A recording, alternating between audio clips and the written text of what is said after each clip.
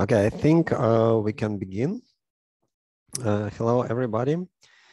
And we continue our lessons after the break. So I hope that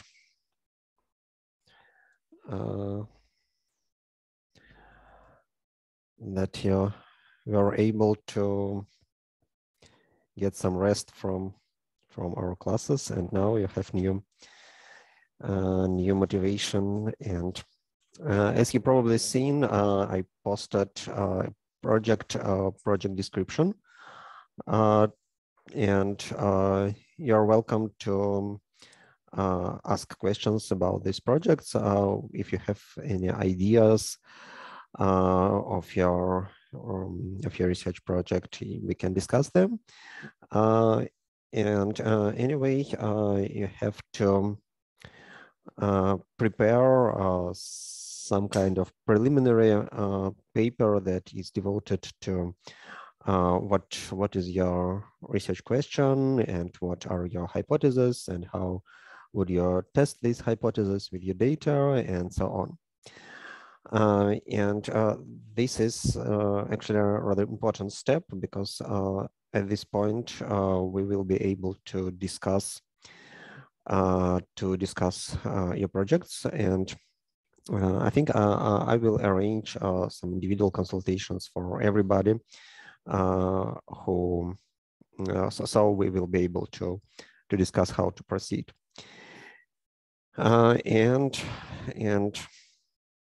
Okay, I think we can continue, right? And now I'd like to discuss, to start a new topic that is called regressions and correlations. Okay, correlations and regressions.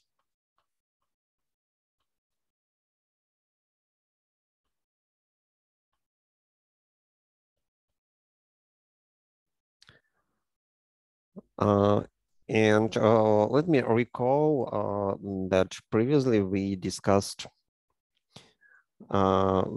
several statistical tests, and at least some of them can be considered as the tests that ask, is it true that two variables in our data are independent or not? For example, we discussed t-test, and in t-test, we said that we have two groups of observations, two samples in two sample t-test. And we are asking, is it true that these two samples have different means? So if we are interested only in the expected value, only in the sample mean, then basically we are asking, is it true that in these two groups, the values are similar, that they are the same? And we can restate it in terms of dependent and independent random variables. I mean that we can treat our t-test like the following. Let me make a quick recap.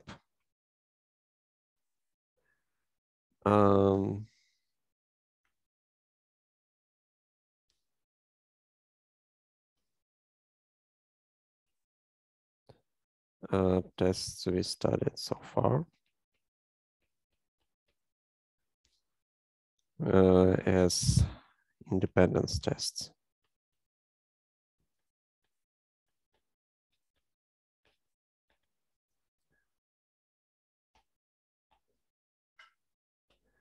And first example is two sample t-test. For example, we have two variables, city and height. And we have city Moscow, St. Petersburg, again Moscow, again Moscow, and again St. Petersburg. And we have some values here, something like this. And we are asking, is it true that height in Moscow is different from height in St. Petersburg? When we are discussing t-test, we are interested only in mean value. But anyway, in this case, if, for example, we say that height does not depend on the city, then it means that null hypothesis holds for t-test. So basically, we can ask a question: is it true that height depends on the city?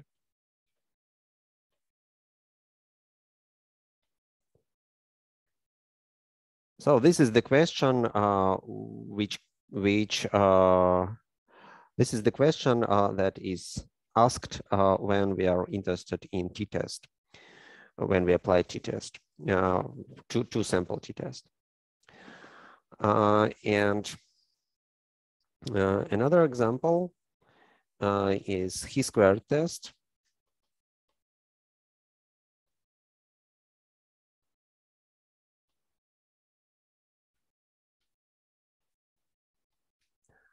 My computer says that my internet connection can be not reliable from time to time. So if you feel that I disappeared for a moment, just please let me know and I will repeat everything. If you feel that something is missed due to some connectivity problem, just do not hesitate to let me know and I will repeat it. So chi-squared test. In chi-squared test, we have a bit different case. We have again two variables, but now it is something like city and some dialectical form used.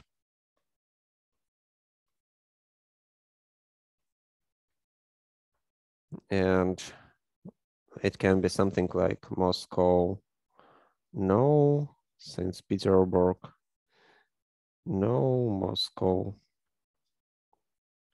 yes, again, Moscow, no, and so on. Again, we are asking about the independence of this variable dialectical form and this variable city. So we are asking, is it true that people in Moscow use this dialectical form more often or less often than people in St. Petersburg? And if the answer is negative, then it means that these two variables are independent of each other from probabilistic point of view. So here we are asking, is it true that city and dialectical form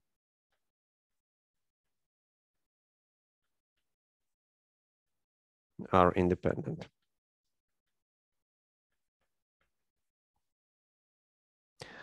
You had the notion of independent events in probability, yes?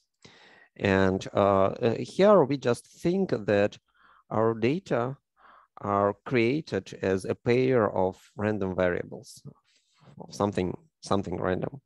And we are asking about their independence. If they are independent, it means that distribution of this variable is independent on the value of this variable. So basically, it means that the knowledge of value of this variable, in this case of city, gives us don't give us any new information about this variable. And if two variables are dependent, it means that knowledge of one variable gives you some new information about the value of the other variable. This is basically the definition of independence and dependence. And here it is the same thing. If we say that these variables are independent, then it basically means that if you know that a person is from Moscow, it gives you not, it don't give you any information about how often they will use this dialectical form. And if they are dependent, it means that you have new information. You can extract some information about this dialectical form usage from this variable city.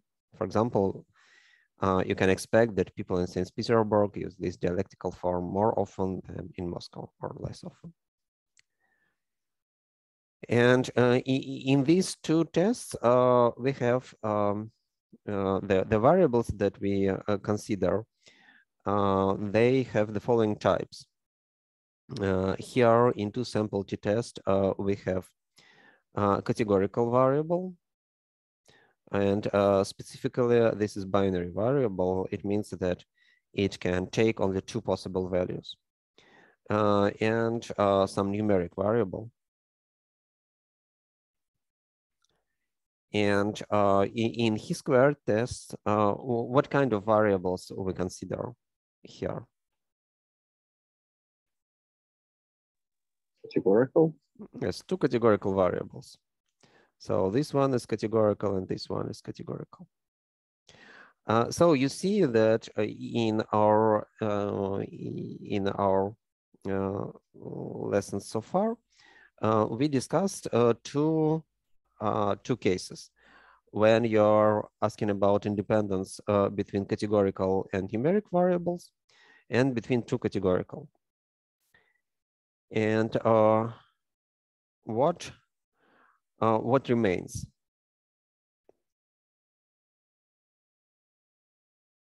Two numeric. Two numeric, yes. And this is exactly what we will be discussing now and for some time. So now we will discuss dependence of two numeric variables.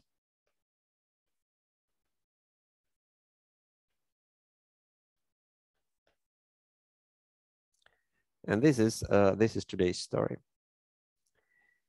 And let me consider some numeric variables. Again, I will consider some virtual experiment, imaginary experiment. That, for example, we are interested in something like language acquisition. When people start using language, the number of words they use increases. And let us assume that we are interested in this process, and assume we are studying just a native language of a person. So we are interested in some data like age and number of words.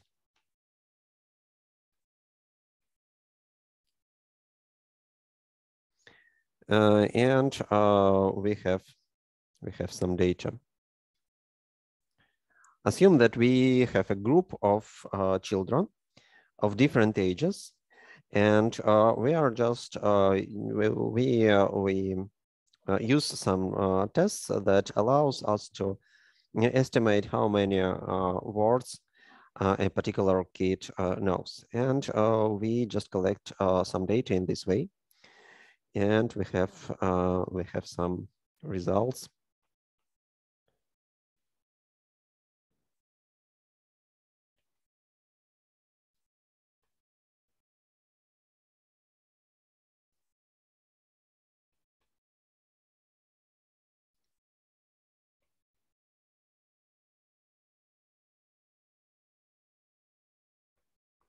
Something like this. And we are interested in the relation between these two variables. And if I want to visualize these two variables, I can make a graph that is called scatter plot. scatter plot. And this is a simple graph when each point corresponds to one observation. For example, we put H on the horizontal axis and number of words on the vertical axis, and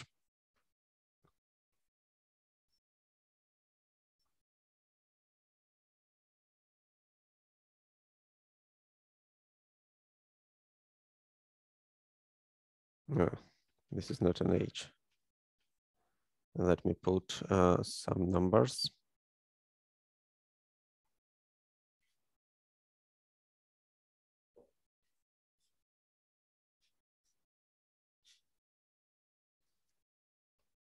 And I have to put this point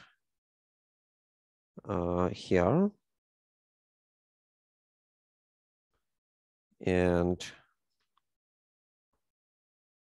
this point here, and so on. So I will put 375, it is somewhere here. 4, it is somewhere here, and then I have my data that looks like this picture. So, oops. Let me use the same color for all points. It will be like this.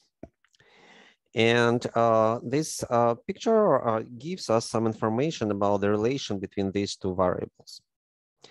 For example, by looking at this picture, even if we don't know the actual meaning of these variables, of course, if we have this the understanding of how people learn language, we understand that as age increases, number of words increases as well. But we can extract this information from this picture. We see that for large values of age, relatively large, larger than 1/2, we have relatively large values of the second variable, number of words. So we see that in this part of the picture, these points are higher than in these parts of picture. And so it means that we have some correlation between these two variables. So when one variable is large, then another variable is also large, and vice versa. And this is called a positive correlation when we have this this thing. If one is large, then another is large. So let me draw several pictures, and let us discuss what kind of correlation can we see on each picture. So I will use generic names for variables, just X and Y. And I will draw several pictures. And this is one picture. Picture number 1. Picture number 2.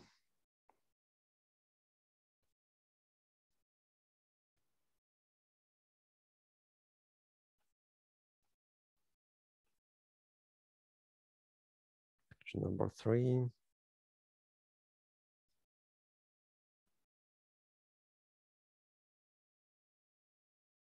And picture number 4.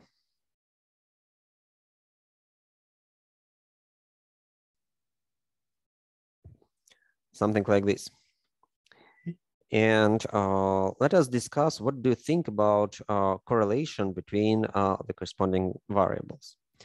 For example, where on these pictures the correlation is the largest, where the relation between two variables is most visible, most obvious. Number 3. On the third picture, right. You see that at this third pictures, third picture, data points lie along some straight line, very close to this straight line. There are some deviations from this straight line, but anyway, they are pretty close to it. And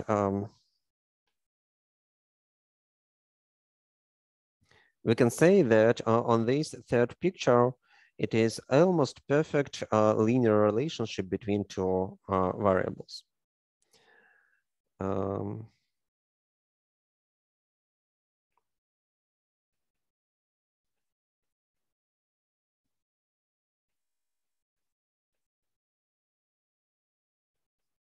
And it means that correlation is high, is large. Okay, now let me ask where this correlation is very close to zero, the closest to zero. On which picture? The second. Picture number second. Yeah, we don't have any correlation here, at least if we just analyze this picture visually. We see that whatever value of variable x we choose, values of variable y lie somewhere at this interval. If I have this value of x, or if I have this value of x, or if I have this value of x, it is on average, the value of y is the same for all values of x. We don't have any visible relation like when x is large, then y is large as well. Or when x is large, then y is small. More or less, y does not depend on x. So if I would try to find some straight line that approximates my data, this straight line will be horizontal, meaning that y does not depend on x. Of course, individual point varies. The value of vertical coordinate, the value of y, for individual point varies for different value of x. But we don't have any visible trend. And in this case, we say that there is no correlation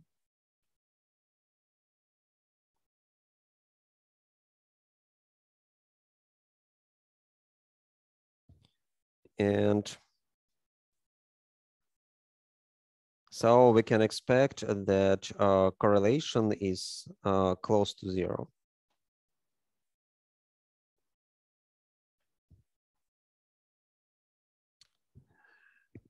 Okay, what about this picture number 4? What can you say about correlation here? It's negative. It's negative, and what does it mean? That the larger is x, the smaller is y. Yeah, we see that if we look at the points of relatively large values of x, so somewhere here, we see that these points are in the bottom part of the image. So the y values are small. And vice versa, for small values of x, we have large values of y. So this is negative correlation.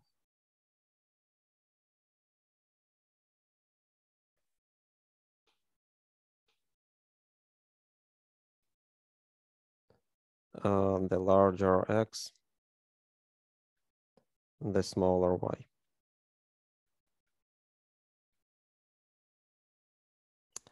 Okay, we see that these 4 pictures demonstrate different levels of this relationship between variables.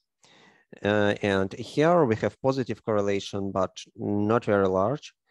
Here the correlation is larger than here. Here the correlation is almost zero. And here the correlation is negative.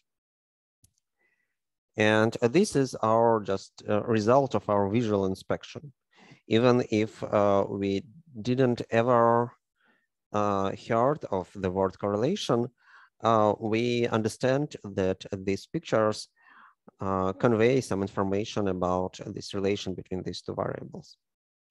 And now I'm trying to quantify this idea of correlation.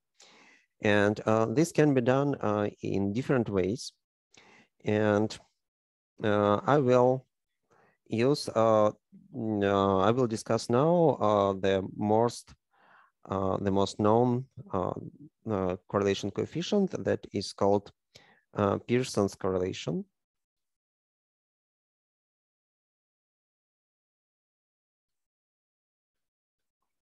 Pearson's correlation coefficient.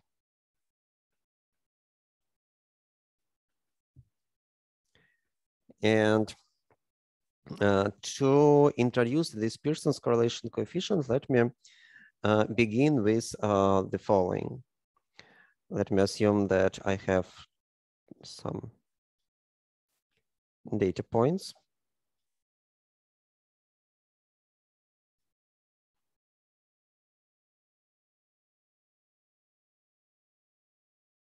Something like this.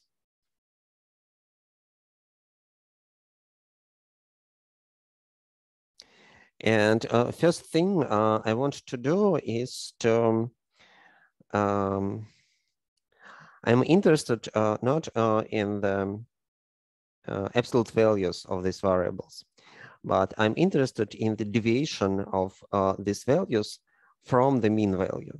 So I'm interested in if it is true that for a particular point, the value of x is larger than average value of x for the whole picture. And to do so, let me find the corresponding average values. So average value of x will be somewhere here, and average value of y will be somewhere here. And now I will consider the deviation of value of x and y from the corresponding average. Let me put some more points to make picture more clear. Something like this. And now let us consider the following formula.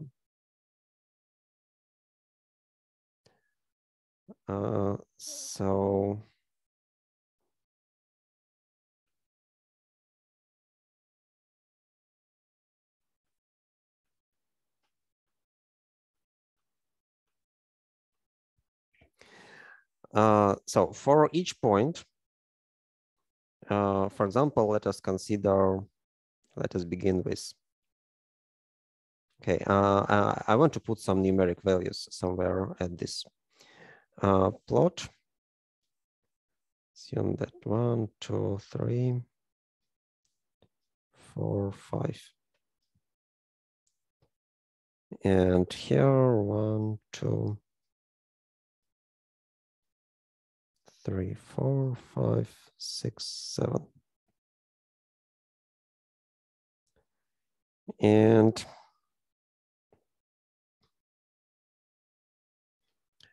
consider some point, for example, this point.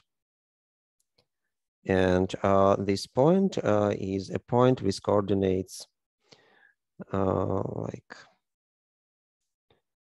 4, 8, right? And then I want to find the difference between the corresponding coordinates and corresponding mean. So in my case, x bar equals to 3, y bar equals to 4. And I have a point. Let me say that this point is point x1, y1. And x1 equals to 4, y1 equals to 8. And this point contributes to this sum value that is calculated as 4 minus 3 times 8 minus 4. So it is -4. And this is the value of this product. And then I have to repeat the same procedure for each point in the data set and sum all the points, sum all the products that we obtain. By the way, it is not true that it is negative, it should be positive. Because 4 is larger than 3. It should be just number 4. Is it clear how this formula works? So this is just a summation sign. It just says that I have to find this product for each point and then make a sum of all these products. So here n is number of points.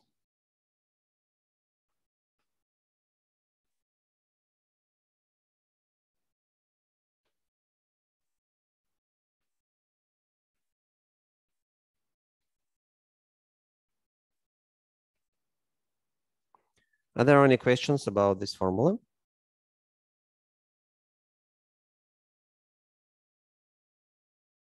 Okay, if there are no questions, maybe I have. Yes. I here is like just starting. Because well, we take first. It's like the ordinal number of x's and y's, right? Could you repeat, please?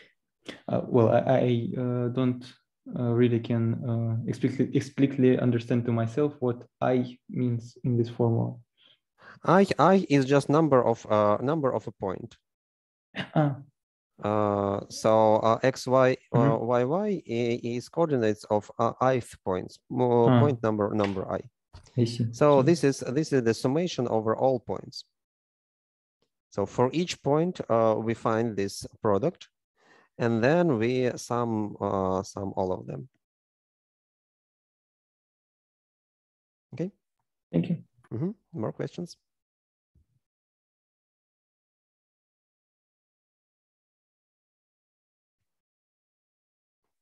Okay, now let us discuss which terms in this sum will be positive and which will be negative. What is the sign of this sum? For example, let us consider this part of the picture. What can you say about the sign of products for these points that lie in this part of the picture? Oh, sorry. It seems that something wrong.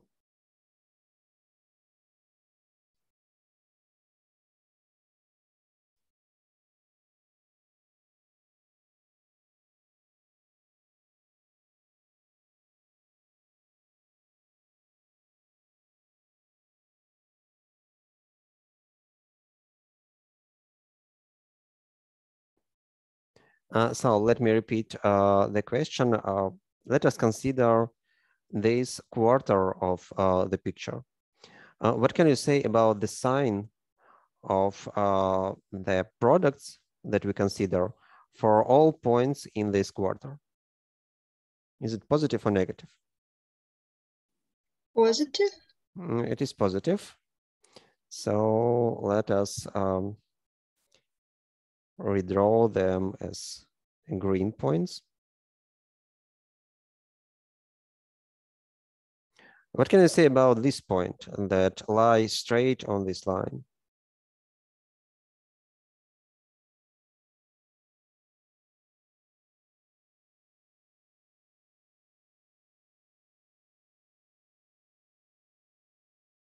So as it lies on this vertical line, yes, it gives us 0 in the product because we have this difference between the x coordinate and x bar, and for this point it is just 0.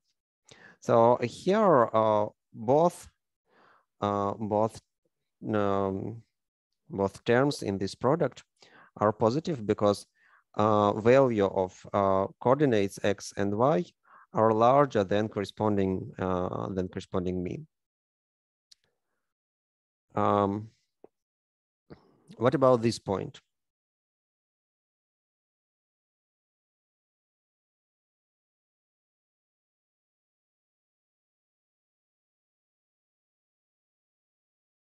Does it give a positive or negative contribution to this sum? Negative. It is negative, yes. Why negative?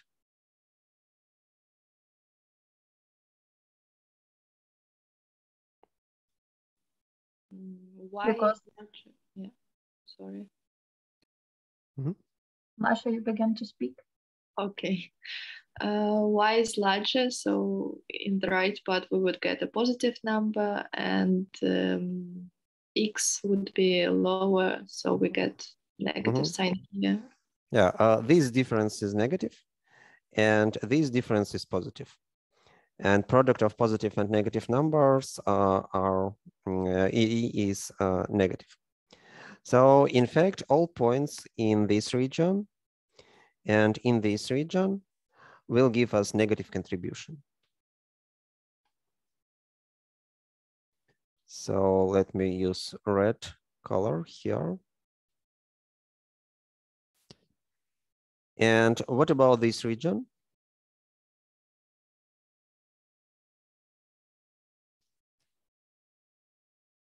The last quarter.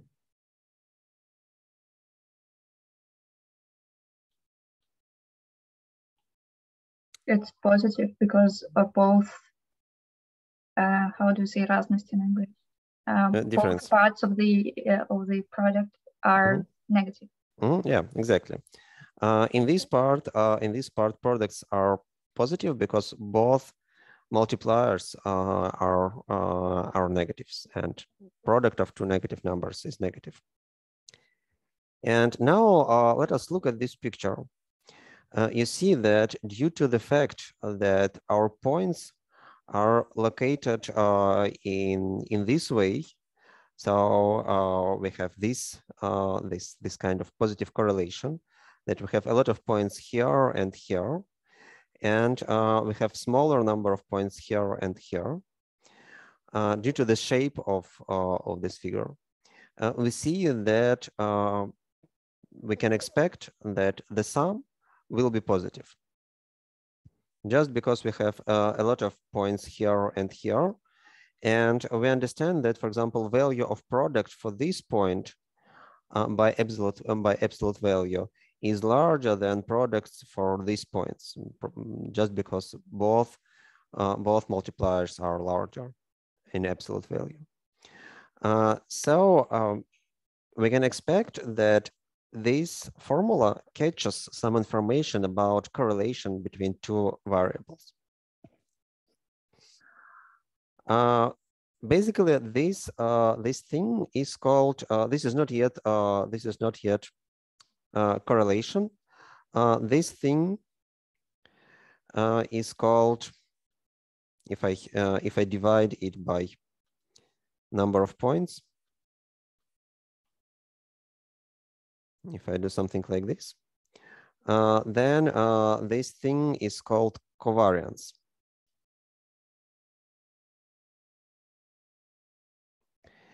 And it measures this idea of correlation, but not exactly in the way that we are interested in. What is the problem with covariance? Let me assume that I change the units in which I measure one of these variables. For example, I change the units of measure of x in such a way that all the values of x will be multiplied by 10. Yeah, this is like I measured something in meters, and then I just rewrite the whole column, measuring now the same things in centimeters. Just because 1 centimeter is,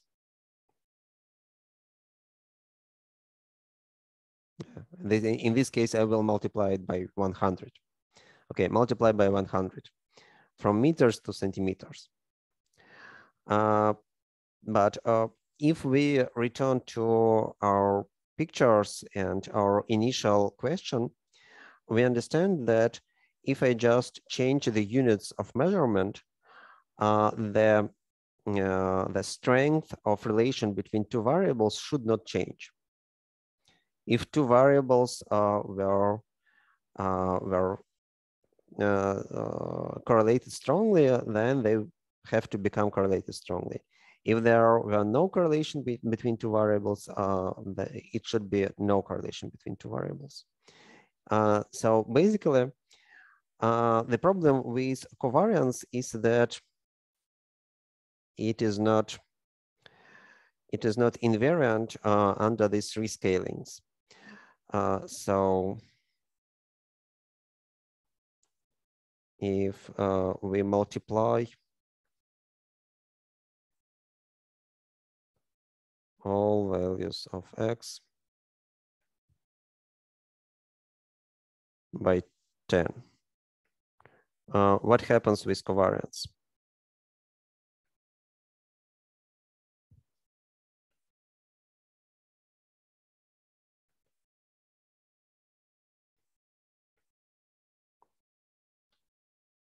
How do you think? Let's look at this formula. What happens with covariance if we multiply all values of xi by 10? What happens with x bar?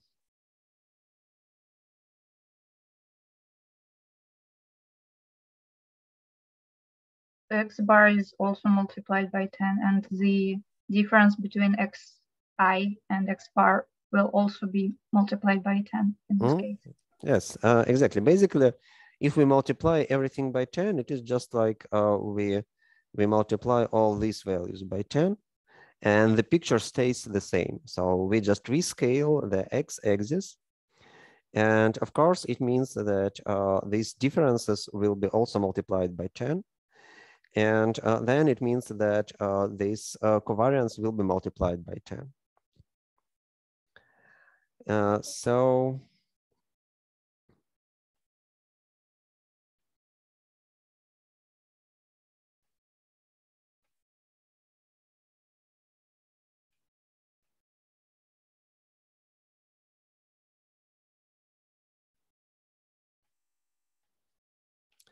and this is the property that we want to avoid. We want to be sure that if we just change the units of measurement, the relation between two variables will not change.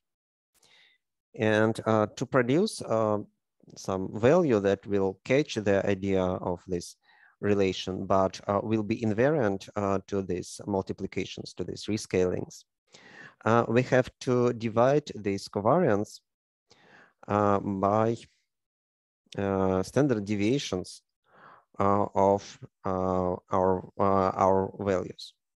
So basically, the correlation coefficient, the Pearson's correlation coefficient between two variables, is covariance divided by standard deviation of x multiplied by standard deviation of y.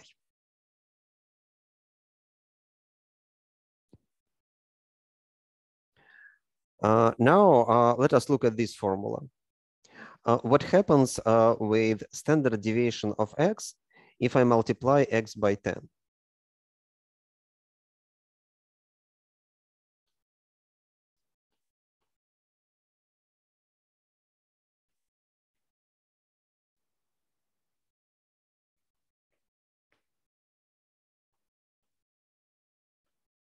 What happens with standard deviation?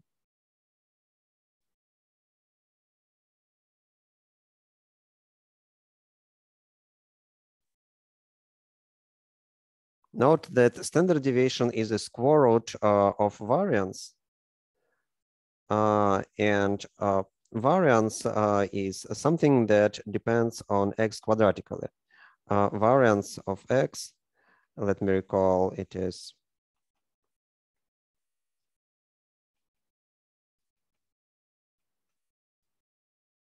this thing. So if I multiply x by 10, then what happens with variance? These differences again will be multiplied by 10, but then I have a square of these differences. So what happens with variance?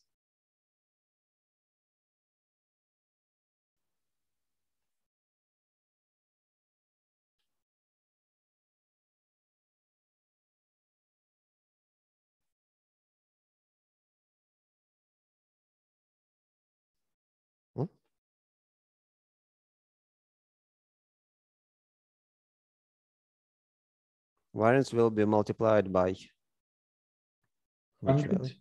100, yes. This is due to this. This is due to square here. But then to find standard deviation, we get a square root of variance. So variance will be multiplied by 100, but square root of variance. So basically, square root of new variance equals to square root of 100 times by old variance. And this is like 100, square root of 100 times square root of old variance. And this is 10 times square root of old variance.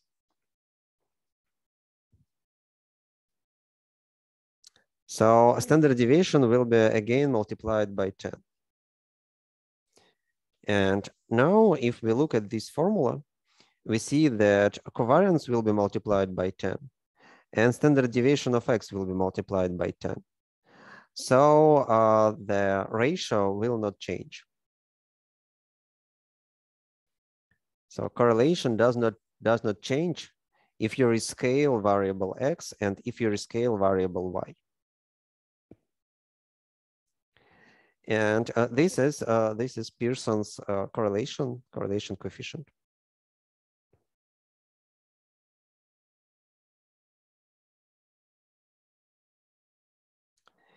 And let me state some properties of this Pearson's correlation coefficient.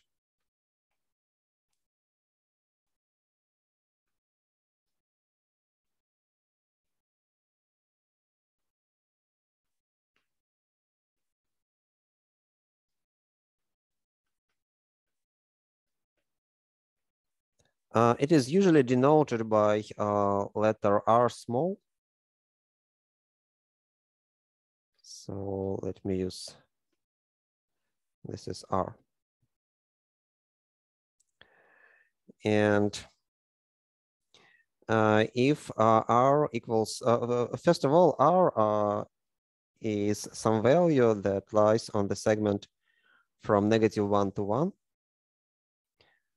And if R equals to 1, it means that this is perfect linear relationship. Something like this.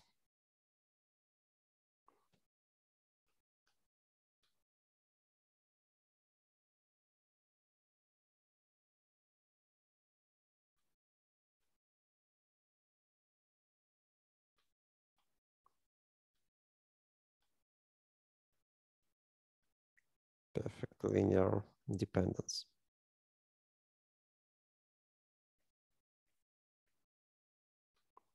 And on the other hand, if R is negative, then it means that we have negative correlation. And if R is -1, then again, it means that there is a perfect linear dependence, but in this case, negative. So in this case, we have something like this.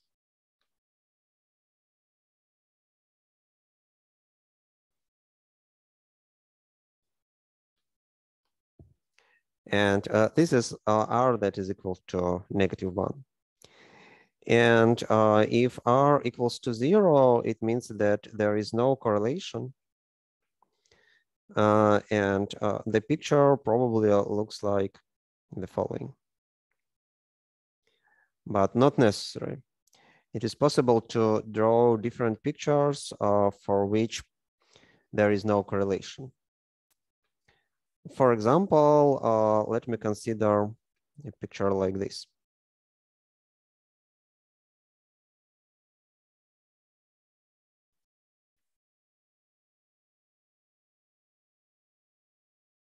Something like this. In this case, we don't have correlation between two variables, x and y. Why do you think I can claim this? Why do you think that I'm sure that there is no correlation between these two variables? Because there is no straight line that would fit this kind of scatter. I don't know how to say. Mm-hmm. And yeah. also because it is symmetrical, so I don't know. Mm-hmm. it probably would like be around 0 or something. Mm-hmm. Yeah. As we discussed, correlation, when we say that we have a correlation between two numeric variables, it means that we have something like monotonic dependence, something like that if x is large, then y is also large, or vice versa. But on this picture, we don't have any monotonic dependence. At this region, we see that large values of x means that values of y are also large. But at this part, we have negative relation between these variables. So when we sum everything, we will not have any correlation. And in fact, indeed, this is due to the symmetry of this picture.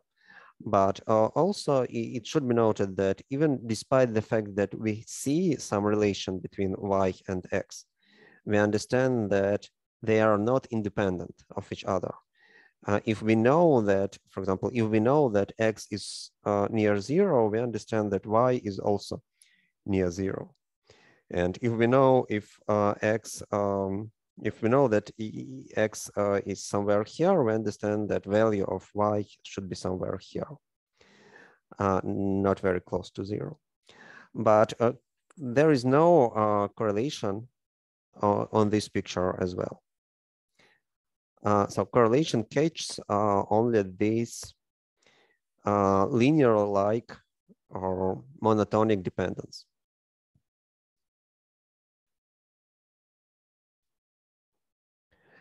And the next property is that we discussed earlier, that R does not depend, does not change if we rescale variables.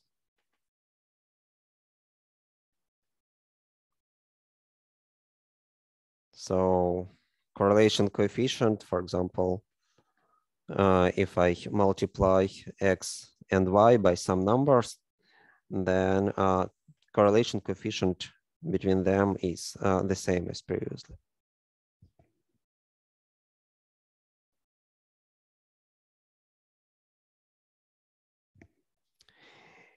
And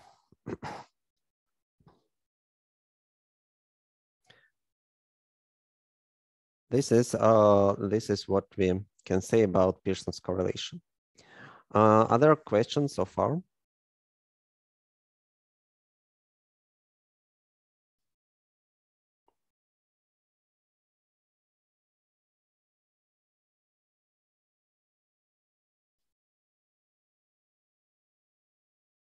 Okay, then we can discuss some other correlation coefficients. For example,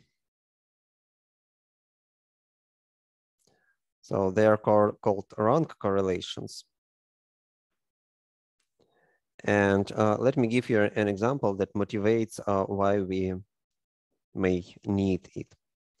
Let me assume that I have a dependence between two variables that looks like the following.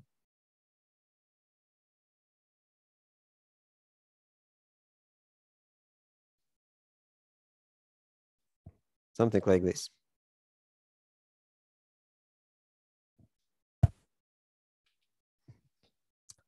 How do you think? Can we say that there is a perfect correlation between X and Y?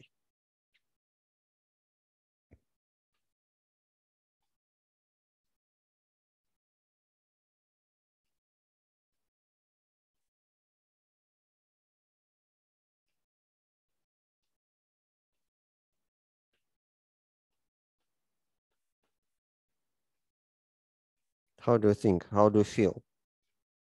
It won't be perfect because at first you have like a large difference between x's and large difference between, not so large difference between y coordinates. And then as you like, yes, as you move, you see that there is the smaller and smaller difference between x's, but the difference between y's becomes larger and larger.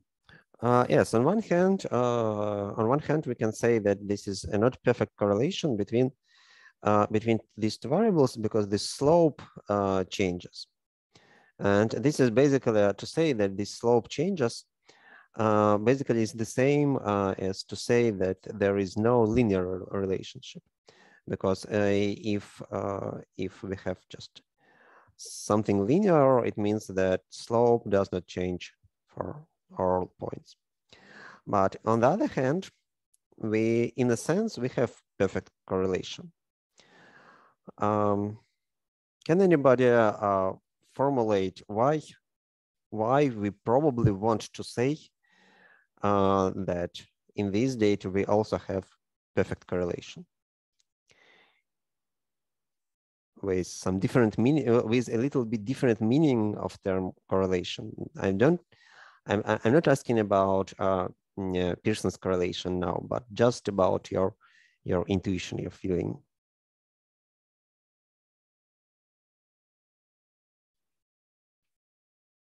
Y is probably calculated as like x in some power. How do you say stepping?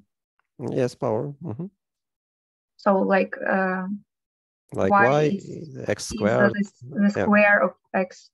Yeah, something like this. And we see that these points indeed are very close to some functional dependence. And what is important, let me recall to our initial discussion of what correlation is. We said that we see positive correlation if for larger values of x, we have larger values of y. And of course, for example, for this picture, it is not true strictly.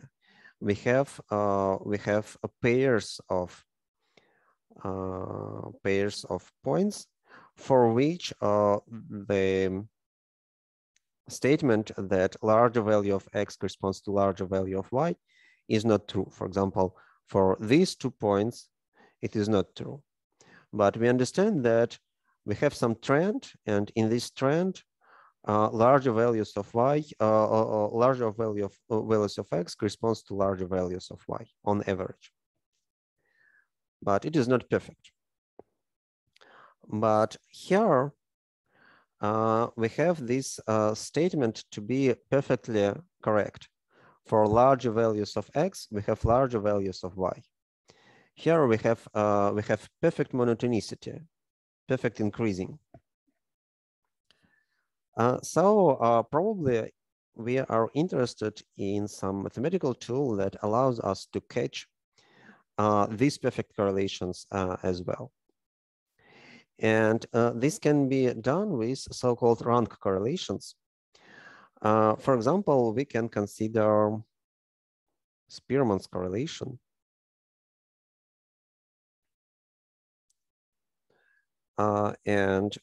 This Spearman's correlation can be calculated in the following way.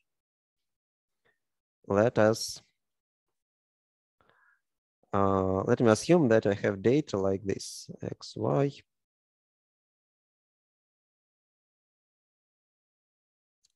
Okay, to discuss Spearman's correlation, I have to discuss rank transformation first. If I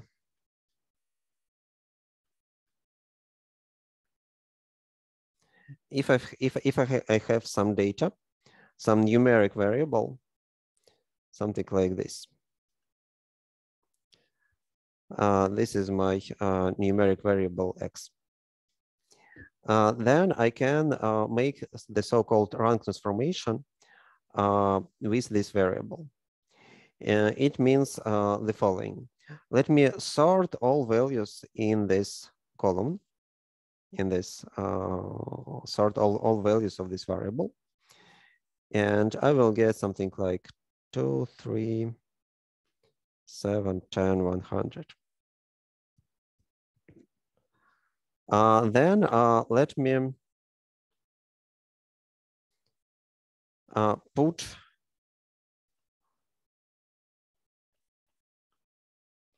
I just put the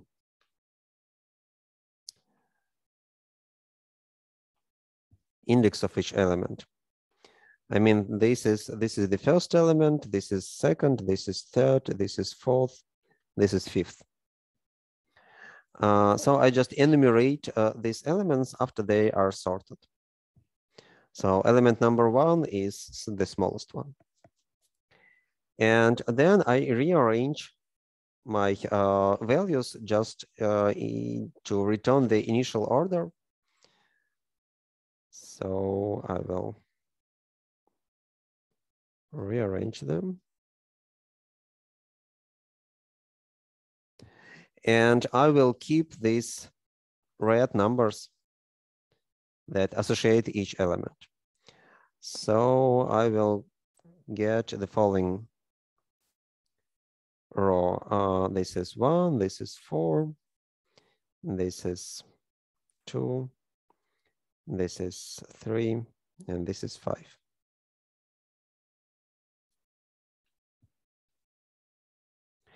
And this new variable, let me denote it by rank of X. This is the result of this rank transformation. So as an input, we have this series of values, and the output is this series of values. The output is consists of only integer numbers,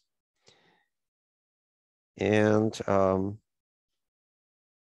these are integers from 1 to number of elements in their initial series.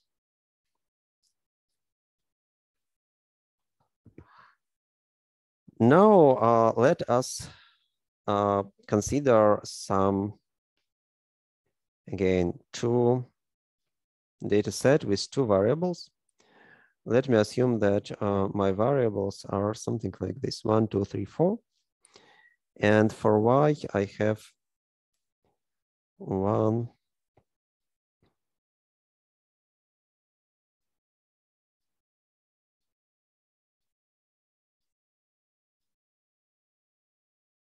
1, 4, 9, 16. What can you say about rank transformation of X and rank transformation of Y?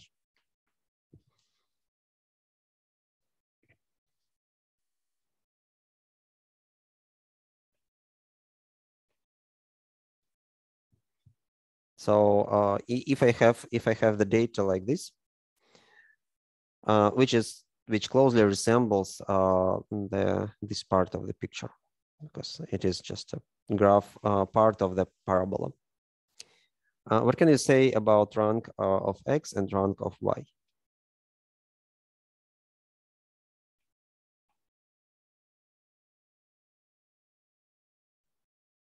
They will be the same. Yes, they will be just 1, 2, 3, 4. Indeed, we have just these values are, if we sort them, they are already sorted. So I just should append ranks to each of these values, and that's all. And actually, what is Spearman's correlation?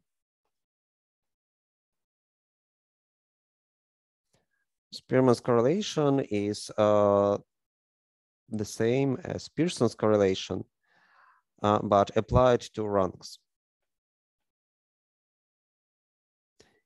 And for this data set, how do you think what is Spearman's correlation between these two variables?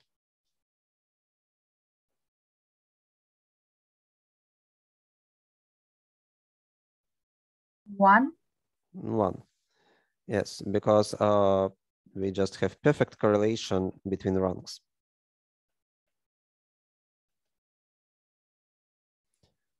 And this Spearman's correlation, it works only with the order of the points. So it only asks questions about which value is larger, X or if we consider 2 points, for which of 2 points X is larger than X of the other point. So basically, these rank correlations, Spearman's correlation is one of the possible rank correlation. They work only with the order of points, not their numeric values. For example, if I change this number 16 to number like 16,000, nothing will change from the point of view of this Pearson's correlation, because the ranks will be the same. And another rank correlation is Kendall's correlation, Kendall's tau.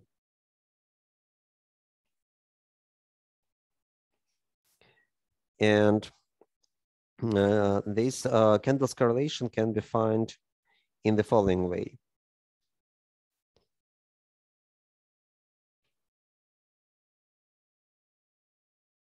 I have some data.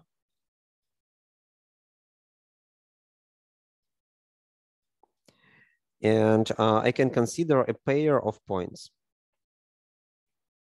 For example, I pick this point and this point.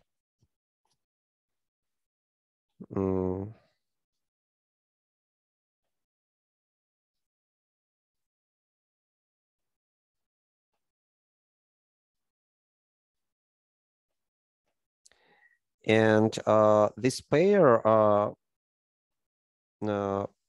can be good or bad. The pair is good if a larger value of X corresponds to a larger value of Y. So it is like this. And pair is bad otherwise.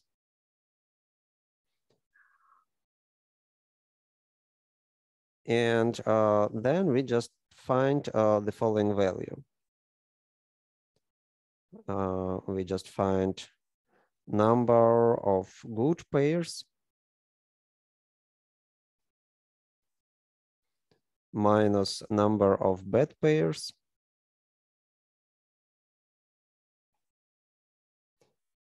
divided by a number of all pairs.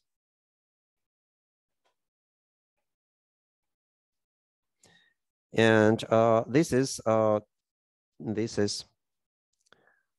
Kendall's correlation. And what about the cases when they are equal, these 2 points? Ignore them. Ignore them. Okay.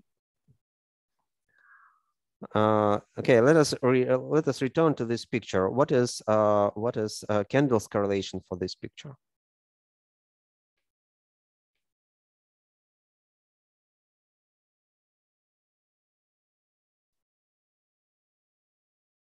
Also 1 because all the pairs are good. Exactly. Yes. If your data is perfectly monotonic, so large value of x corresponds to large value of y, then you have only these good pairs, and it means that this part is 0, and this part is equal to number of all pairs. So tau will be 1.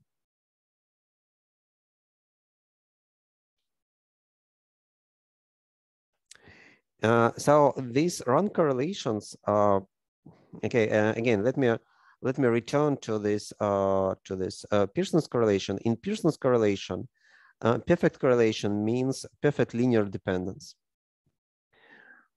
In run correlations, we don't need this linearity. Our dependence can be nonlinear, but it will be, we would say that this correlation is perfect if it is perfectly monotonic. So if larger values of x corresponds to larger value of y, or vice versa, or perfectly anti-monotonic, monotonic but decreasing, if we have something like this. In this case, Spearman's correlation and Kendall's correlation would be -1. The usual question is when to use Spearman's correlation and when to use Kendall's correlation. I don't have any answer on this question. I think that in most of cases, Spearman's correlation is just more familiar because Spearman's correlation can be seen as a version of Pearson's correlation, and the intuition about Spearman's correlation is the same as intuition about Pearson's correlation.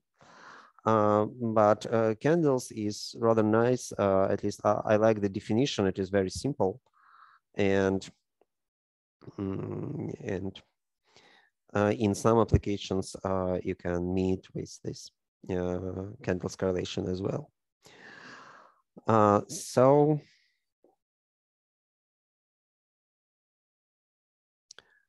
are there any questions about these correlations?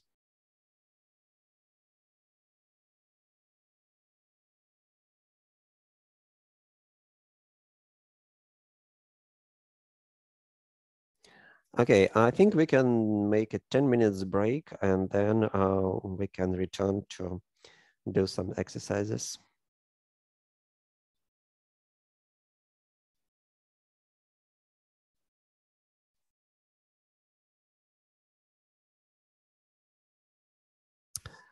Okay, so of course we have an R function to find correlations, and let me show how it works. Let us create a couple of variables. Let me put some values.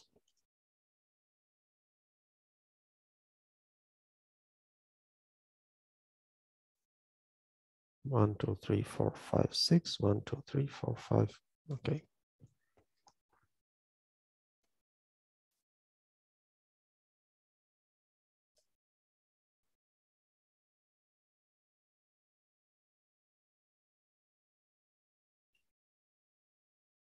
So I just plotted the scatter plot for these two variables. And now to find correlation coefficient. But by the way, how do you think, what is the correlation coefficient for these two variables?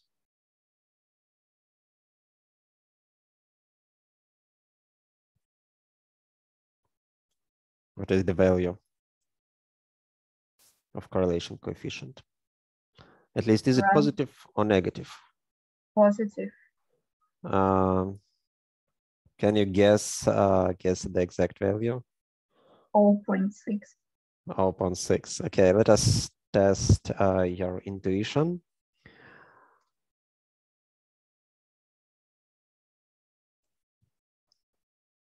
Hmm. 0.76. Slightly larger than you guess, but anyway.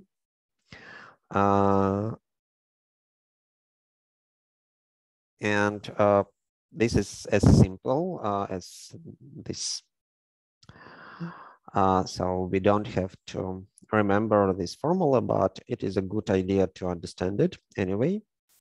And we can test for some things that I said, that if I multiply both variables, it will not change the correlation at all. So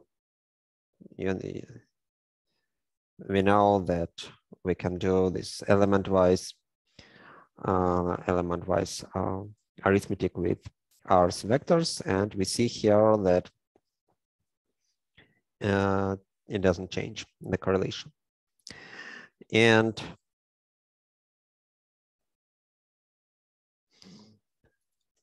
if I find correlation between a variable and itself, it is always one. This just because we have a perfect linear relationship, and I can do some other linear relationship, like something like this. And again, if this coefficient is positive, it means that we have a straight line on the graph. So if I just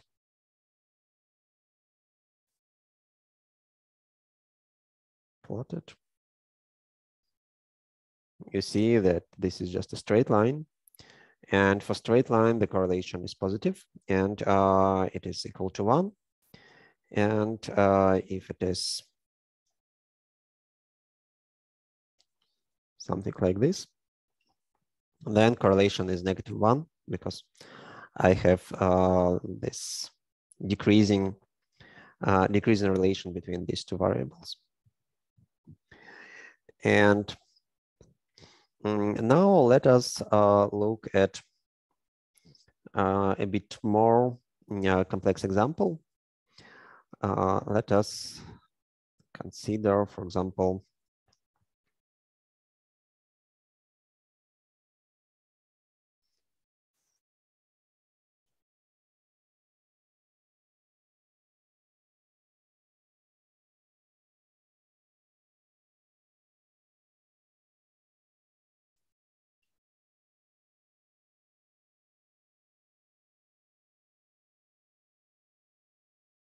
something like this, and let us add 1 point here.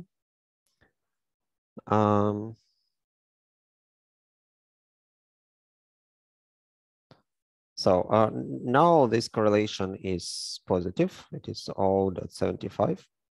Clear positive correlation for this data. But now let us add only 1 point to this data set, and this point, something like this. What do you think? What happens with correlation coefficient after we added this point?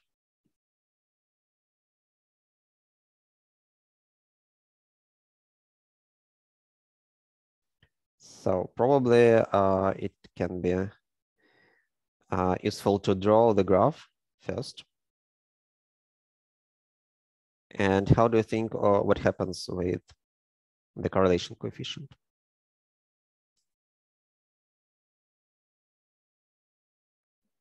It becomes smaller.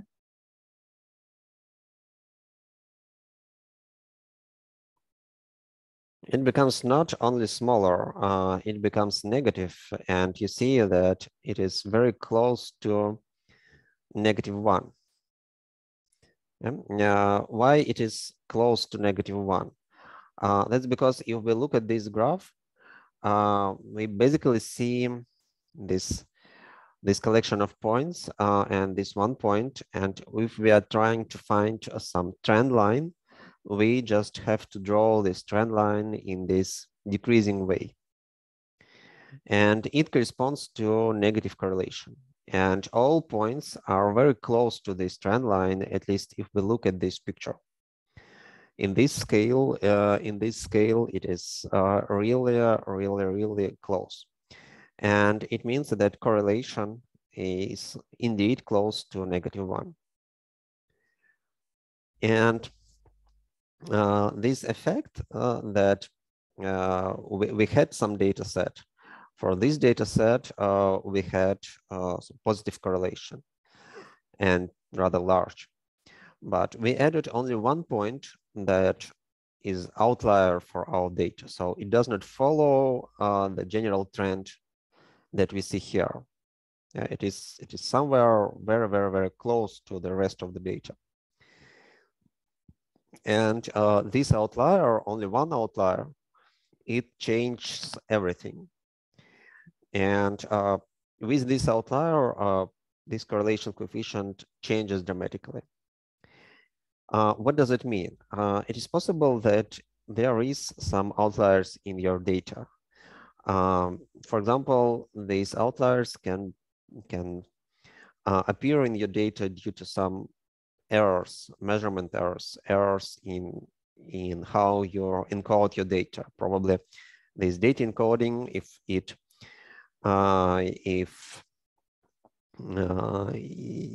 involved some manual labor, then it is possible that people make mistakes. And most of the data initially have some manual labor in them. And so if our statistical tool change its results in the presence of these outliers, this can be undesirable property of this tool.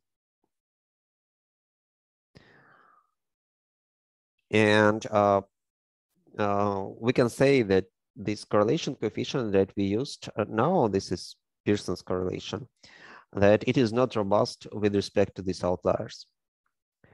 But let us try to repeat the same experiment, but with different type of correlation coefficient. Let us use instead of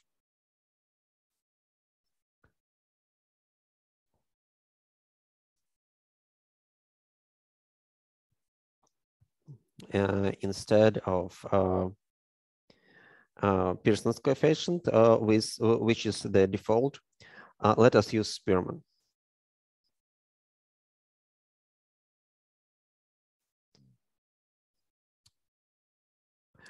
First, we see that for initial data, Spearman's correlation is rather close to Pearson's correlation. But what happens if we add this outlier?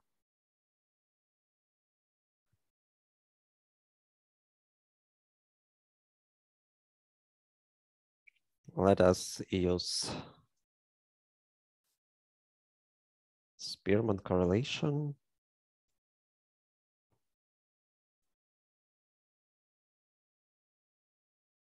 Okay, we see that the result changed, but not so dramatically. Here we obtained the correlation that is very close to -1, but here we still have positive correlation, despite the fact that there is this outlier in our data. In fact, if we add more points to the part of the data that is not outlier, like let us add some more points here.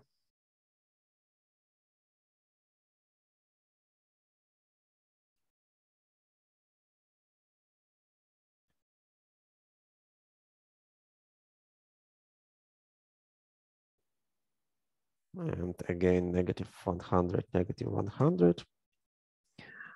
You see that, sorry, this should be like this. You see that in this case, Spearman's correlated decreased, the value of decrease of Spearman's correlation is even less. Anyway, what is important is that even in the presence of outlier, Spearman's correlation at least detects the sign of the correlation. It detects that the sign is positive.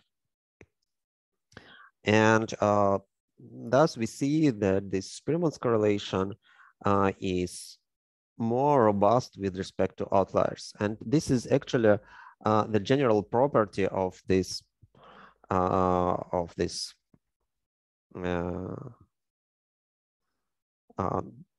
rank methods, non-parametric methods that relies not on the numeric values of variables, but on their rank, on where they are if we sort our data set.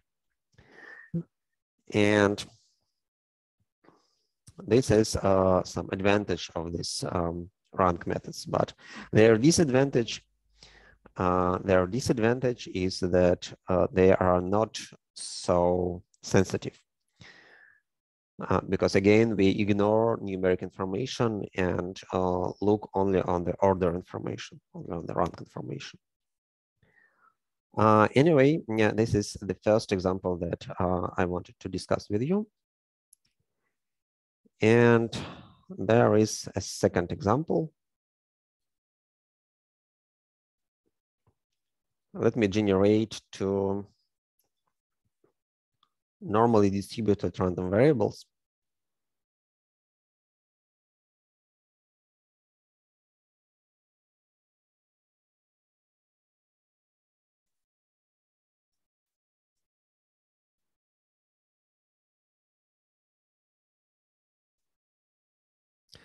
So this R norm function generates a vector that contains independent samples from some normal distribution. So let us plot this data. And it looks like this. So you see that we generated these variables x and y as they are independent. They are generated as independent random variables, as samples from two independent random variables. This R norm does not affect this R norm and vice versa. But what can you say about the correlation between these two variables, between x and y? Let us find this correlation. Oh, sorry, core. You see that it is positive 0.26. Why does it happen?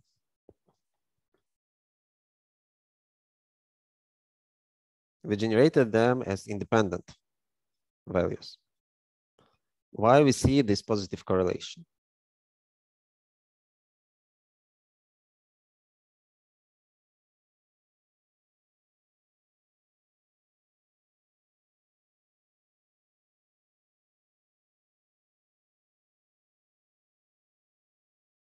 How do you think?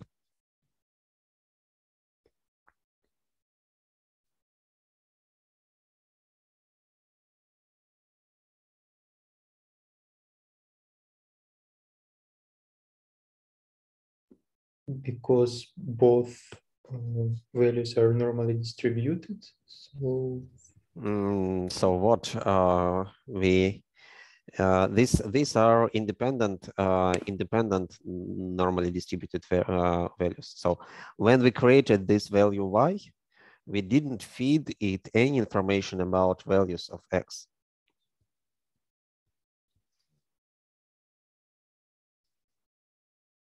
So we can think about this random number generator as like we have some large box with balls, and on each ball there is a number written, and this our norm gets 10 balls with replacement, and it creates variable x, and then we independently from this norm generate another 10 normally distributed random variables, and we put it into variable y. Why we have positive correlation?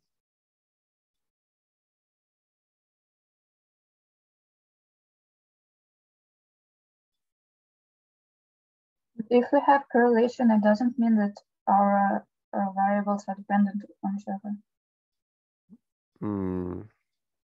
But this is what we actually initially, this is what we are looking for. We are interested, basically, if we return to the beginning of our lesson, we started with a question like, is it true that that kids who are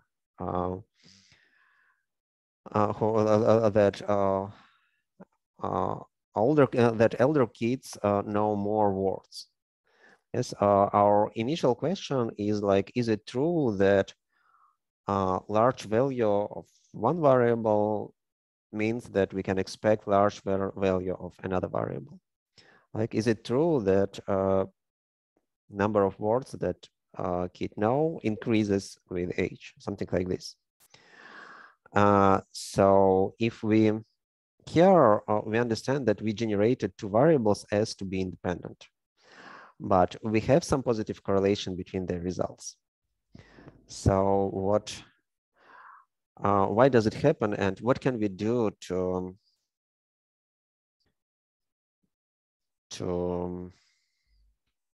overcome this problem?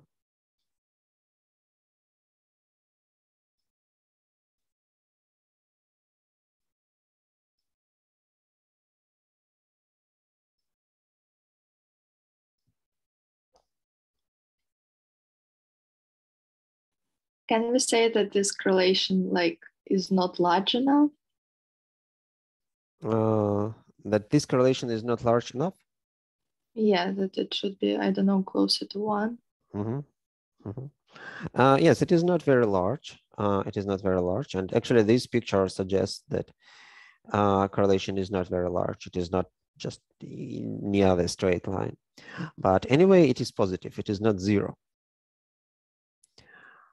Even despite the fact that our variables created from independent random numbers.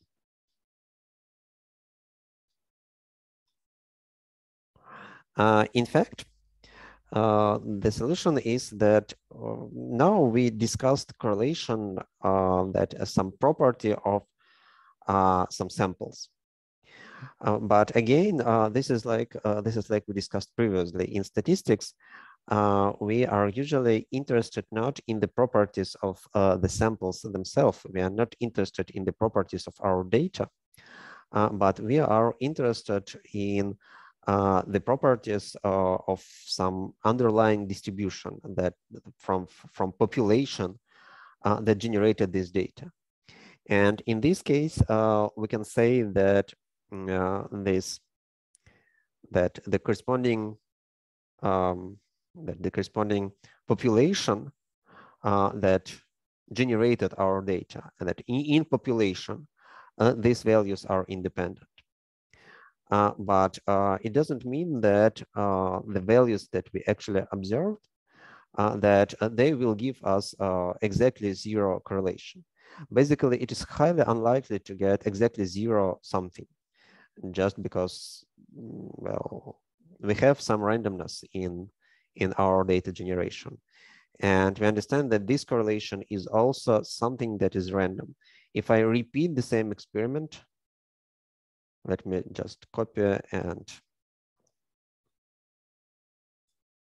and just start it again.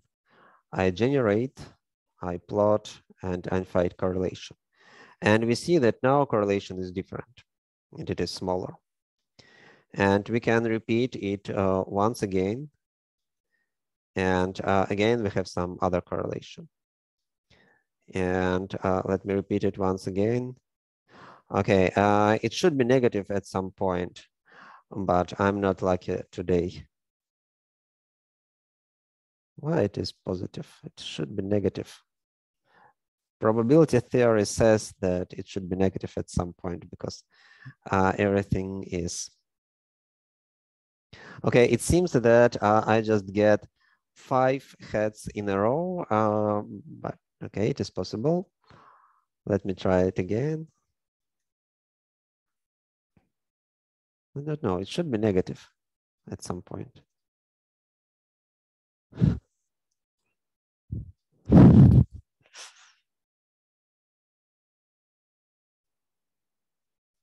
Yeah, it is negative. So in this experiment, you see that we repeat the same generation, and we have different correlation. It can be positive, it can be negative, and we just have to understand that this correlation is also a kind of random value. And what we are interested in usually is the fact that our initial variables are generated from correlated random variables. Now they are not correlated. And we can do statistical test. So this is called correlation test. And in this correlation test, null hypothesis is that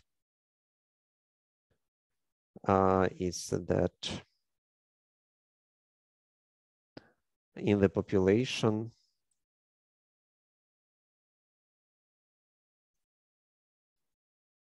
no correlation in the population.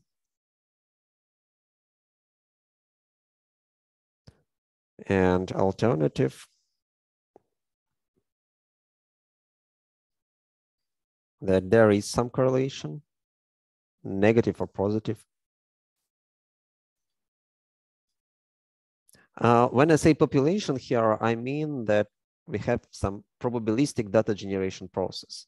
We can think about this process as that you pick a random person and ask them question, or you pick a random sentence in your text and find some features of this sentence, or you generate some variables using some random distributions like this.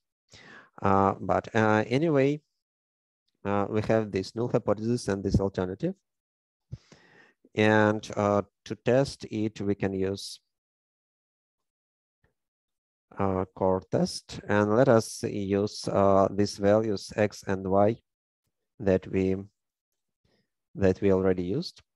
We know that these x and y are obtained from independent variables, so there is no correlation between them in population. And let us look what core test says us. How would you interpret this result?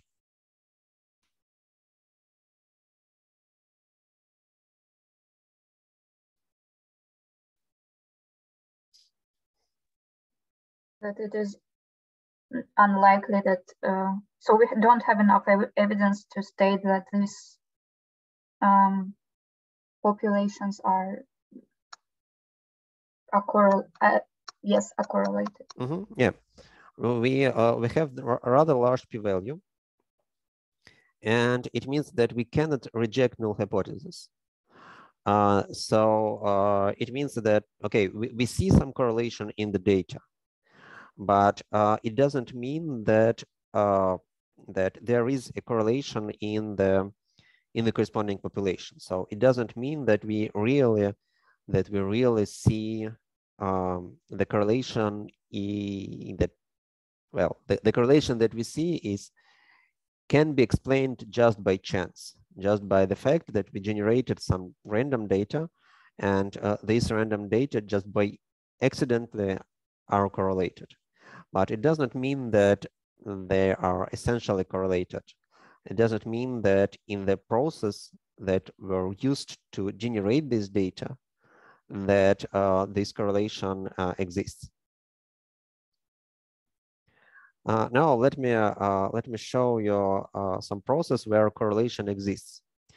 Let me create, for example, 1,000 points, and let me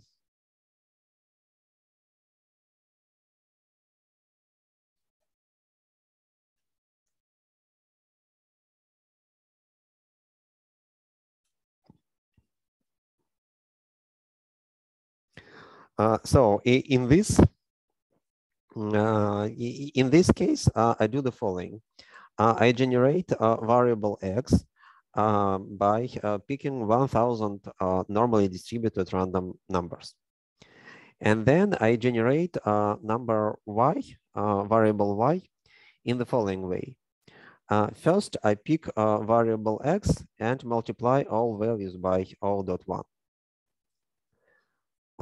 If I keep it like this, then what kind of correlation I will get? What is the correlation for this data? 1. 1, yes, because it is a perfect linear relationship.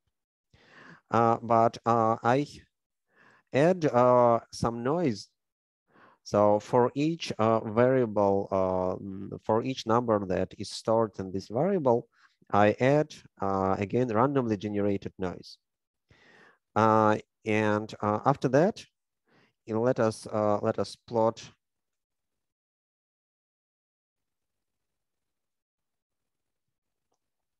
the data.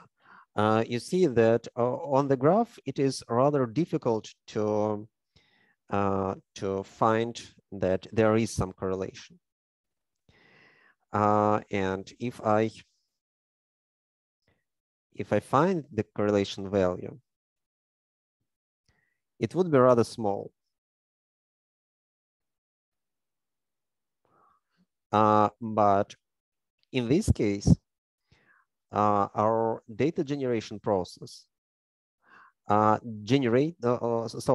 is some correlation in our data generation process. So you see here that we explicitly used variable x to generate values of variable y. Due to this noise term, this is not a perfect correlation. This is not a perfect linear relationship between two variables. We added rather large noise to the variable y. But nevertheless, these two variables are correlated. Not their samples are correlated, but the random variables that generated these samples. So the right-hand side of this equation, they are correlated. It means that if we know which value, if we know the value of this variable x, we know something about this variable. Not exactly. There is a large noise added, as I said, but at least we have some information that if x is large, then y on average is also large. And now if I apply this core test, then you see that now this correlation, it is rather small, but now it is significant. So here we can reject null hypothesis, and we can say that indeed we see that the positive correlation that we see in this data, it corresponds to some correlation in the corresponding population in the process that generated this data. In fact, this is the general story about statistics. You have some data, but you think not about the data, but about the process that generated this data. And this process, it can be linguistic process, it can be some process that involves people, it can be any kind of process, but you think about it as kind of probabilistic model that works with random variables, and these random variables can be dependent, can be independent, and so on. So we're thinking about it in terms of probability. So this is this story about correlation test. So basically, if you have some data and you found a correlation between some variables, and you want to interpret this correlation, like you want to make any claim about the process that generated this data, you have at least you have to test its significance using this correlation test. Otherwise, the correlation that you found can be just a coincidence, just something that have purely probabilistic nature, not related to any real life process that you're interested in. So this is the second thought that I wanted to discuss with you. Are there any questions? Yes, yes, sure. How does this test work? Does it like take some random samples from the variables and then tries to calculate the correlation, and then I don't know, calculates the share of cases where correlation was found? Something like this. Yes. Actually, it is known. Again, it works. It works more or less like you said, but it doesn't do actual simulations. It uses some formulas that allows you to estimate it. But the idea is exactly as you said. It uses the information about your variables x and y, number of elements in each sample. It should be equal, of course, to find this correlation. So sample size, and it uses some information about a standard deviation. And then it uses some formulas that allows it to estimate what is the distribution of correlation coefficients provided that null hypothesis holds. So basically, this is like the following.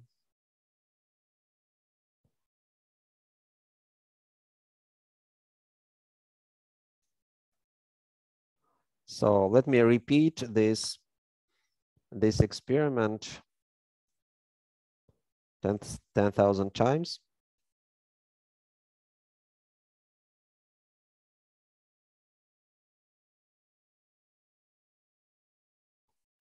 I know that people do not write in in this way, but I cannot educate myself to do it in correct ways.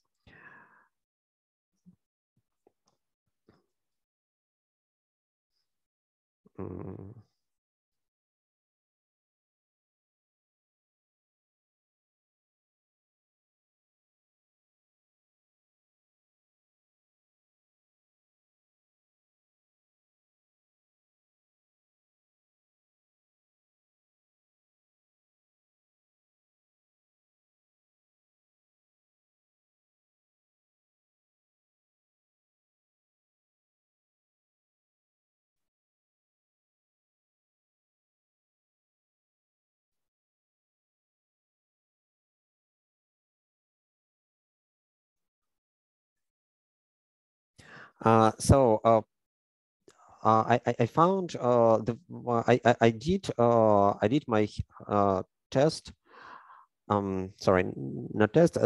I did my experiment 1,000 times, and each time I generated randomly two random variables x and y of size 1,000, and then I found a correlation between them. And here x and y are independent just by construction. And then I plot the correlation that I can obtain with this experiment. And you see that this correlations that I can obtain is from minus 0.1 to 0.1 or something like this. And if I did this experiment, I see that my correlation, okay, it is quite close to this parts of the image. So probability to get this value or even larger correlation, provided that there are no correlation in the data generation process, is rather small. So this probability is this p-value, and this can be found by analyzing this graph. So I just put the value that are actually obtained. It will be somewhere here.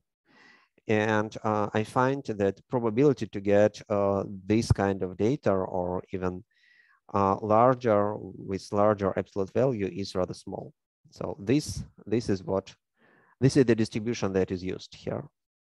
I see, thank you.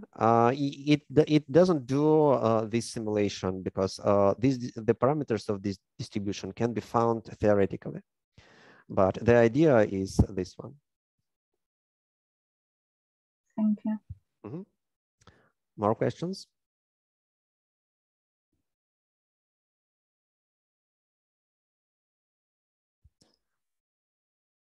Okay, now let us look at some data, not very linguistic data, but I like this data set. It is something about education. Let me try to find it.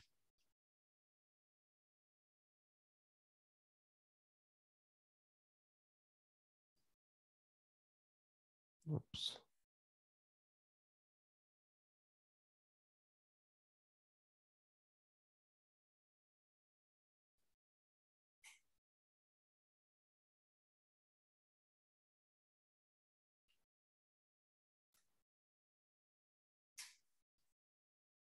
Yeah.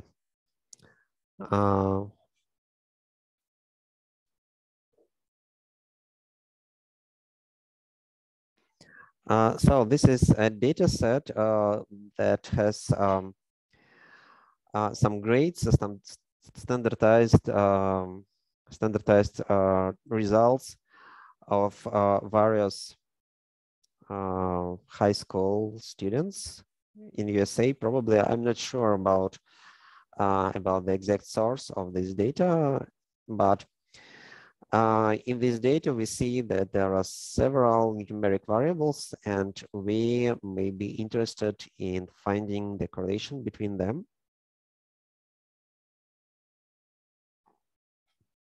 So let me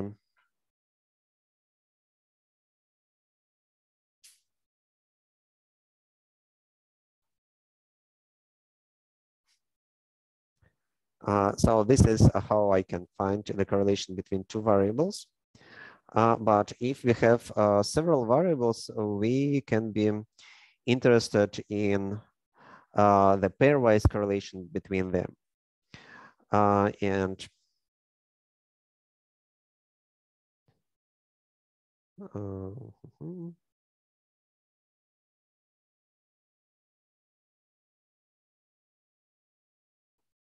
I'd like to find all pairwise correlations. I'm not sure that this function can do it. No, X it must be numeric.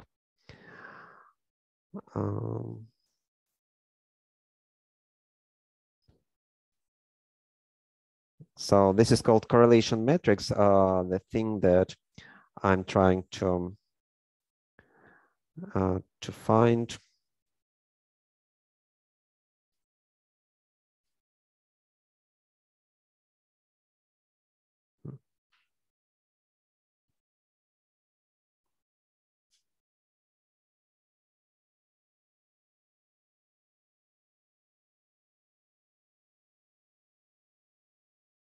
I probably have to read documentation because I don't remember.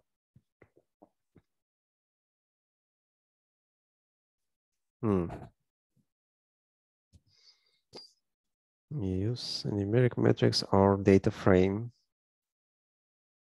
I see. It says, in fact, the problem is that in my data frame, there are not only numeric variables, but also some categorical variables. You see, this is factors. And let us keep only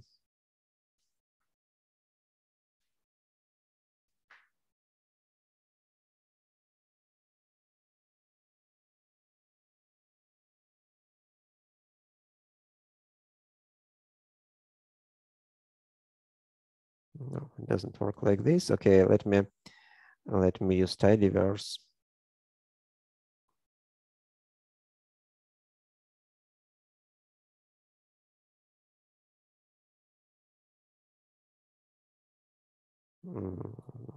Select.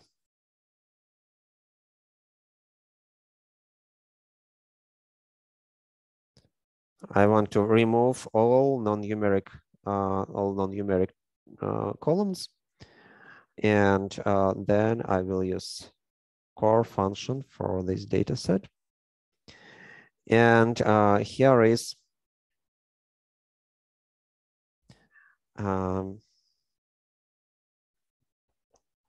the correlation. And you see that there is correlation between this is correlation matrix. And first of all, on the diagonal of this matrix, we have correlation 1, because correlation of any value with itself is always 1. And now you see that there is correlation between our grades, for example, correlation between math and read, math and write. And of course, this is symmetric matrix because correlation is symmetric thing. If you just swap two variables, it doesn't change. And what is interesting is that this variable ID is also correlated with all the other variables. How do you think why it can happen? Why it is possible that ID is correlated with reading, writing, and so on? ID is just some identifier. It may be random, or maybe the participants, I don't know, the people that are in this data frame, they were like ordered in some way. Mm-hmm. Yeah. In fact, it is the usual case. It is possible, there are two possibilities. One possibility is that this is just due to chance, and there is no actual correlation between ID and all these variables. But it is also possible that during data collections, these identifiers were assigned not in the random way, but in some other way. For example, assume that I do some written test, and I assign identifiers to the works that I receive, just in order of receiving. So when first student returns me the work with their solutions, I assign number 1 for this work, identifier 1. And for the second work, I assign identifier 2, and so on. And in this case, of course, it is possible that my identifiers are correlated with, for example, a total score for the work, just because probably if the work is simple, probably the first people who return this work are those who did this work best. And possibly that something like this happened here. Possibly that these identifiers were assigned after some sorting of this table by some value that can be anything, that can be correlated with some other values. And how to test which hypothesis is true? Is it just randomness or not? or some feature of data generation process? By this correlation test. Yeah, let us do some correlation test. Let us test, is it true that ID is correlated, for example, with that read?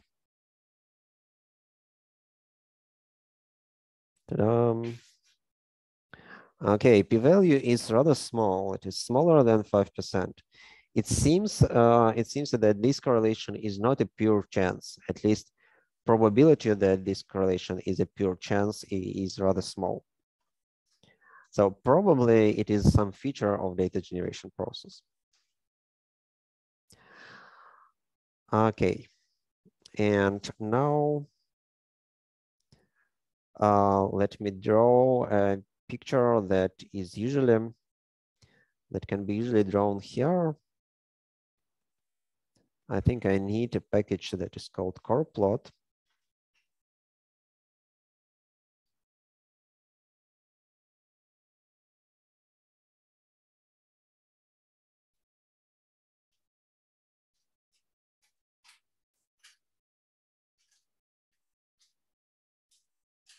Okay, it seems that it is installed.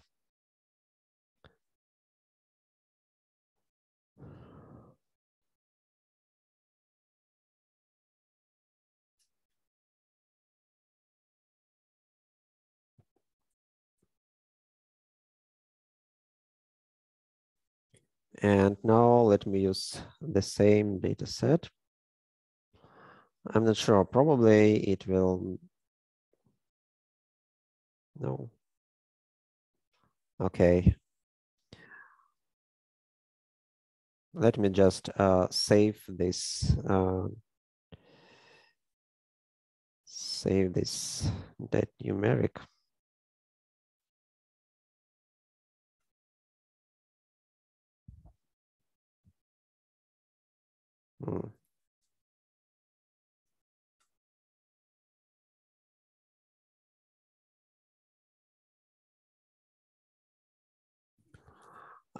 It shows your visually the correlation matrix. It is a way to visualize the correlation matrix, and you see that there are that all correlations in our data set are positive, and we see that correlation of ID with all variables are smaller than correlation of all other variables between themselves. And anyway, this is rather nice picture. There are various options. For example, we can draw only upper half of this picture because it is in any way correlation matrix is symmetric, and probably we can do something more. Yes. And what shall we do if we want to show that some of those correlations are significant? I mean, if we use something like Bonferroni correction, I guess none of them will be significant because we do a lot of comparisons. Yes, it is a very good point that if we want to find any statistically significant correlations between them, then we have to be cautious, because if we just do all pairwise tests, for example, we consider all pairs of these variables, then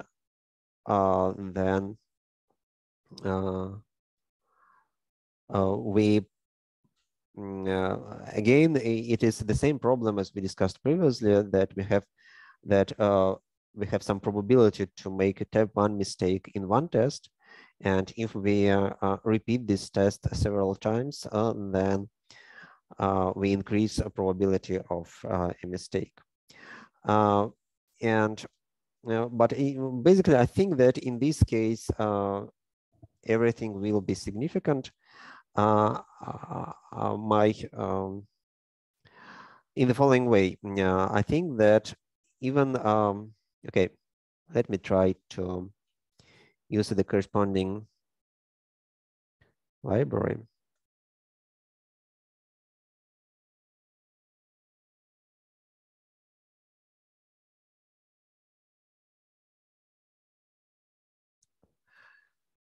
First of all, I would say that if I select just one pair of variables, if I do not select this pair of variables by looking at the data, by choosing the variables with the largest correlation, then we don't have multiple comparisons problem because we have only one comparison.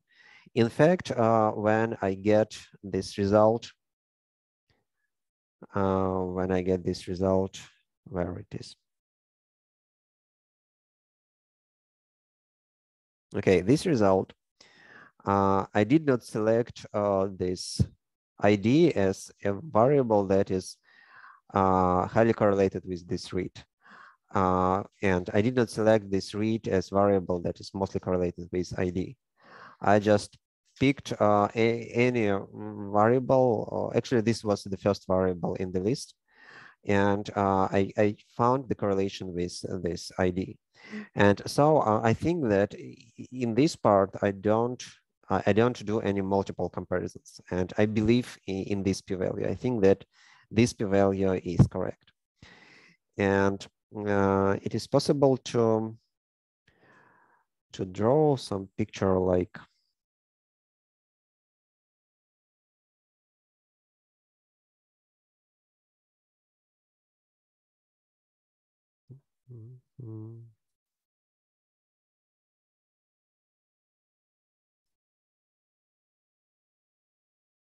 short correlation.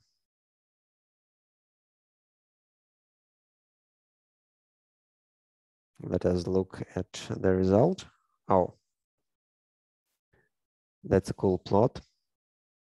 So this function draws me all scatter plots, all pairwise scatter plots, and it writes all the correlations, and we see that all of them are significant.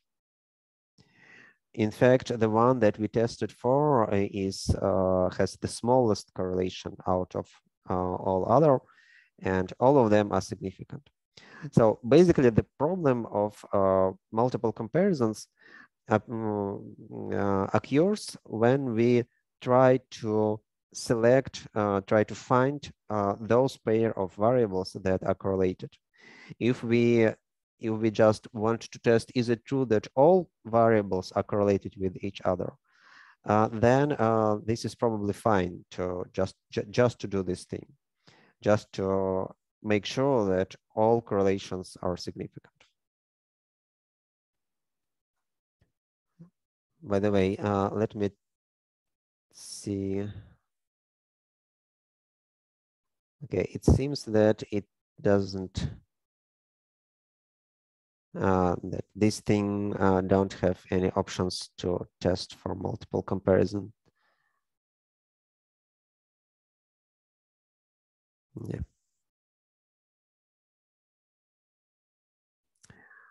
Okay.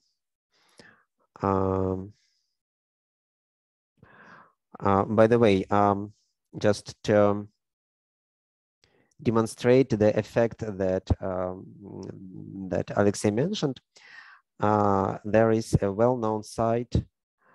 Let me show it to you. That is called the spurious correlation. Mm-hmm.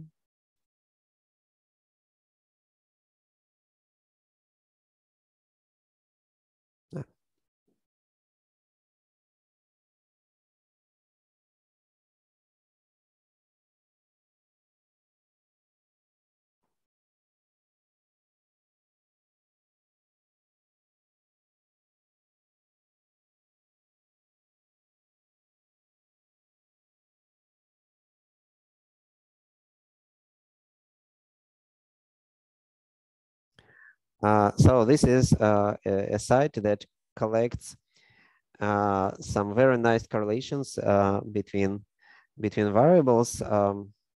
Okay, most of them are rather creepy. Okay, let us skip them. Okay, I like this one because it is the first not creepy. It is not radically creepy. Correlation, this is the correlation between divorce rate in Maine and per capita consumption of margarine in United States. And we have correlation of 99%. And in fact, we can find a p-value for this correlation. And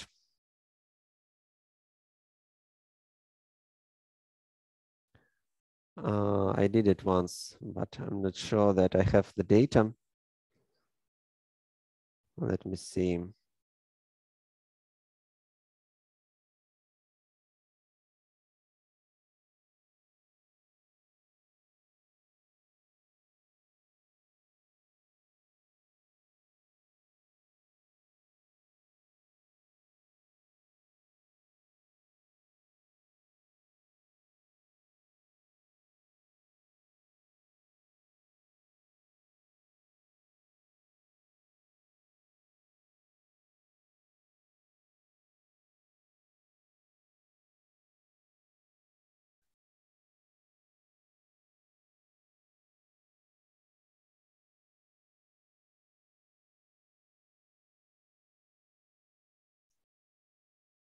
Okay. Unfortunately, I don't have this data as a table right now, so I can't test for statistical significance. But you can trust me that this result is statistically significant as all the other results here. And what do you think?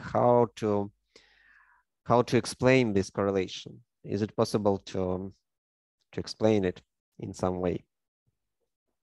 Why we have so large correlation? Maybe the people who divorce in Maine and the people who eat margarine are nearly of the same age, and it's just like correlates with the number of people in these years of like certain age span. I don't know how to say. Okay, yeah, probably something that is devoted to some other variable like age. It's theoretically possible, but in fact, this thing is purely spurious, because how this site is created. In fact, they have a tool that allows you to find your own correlation. And how it works.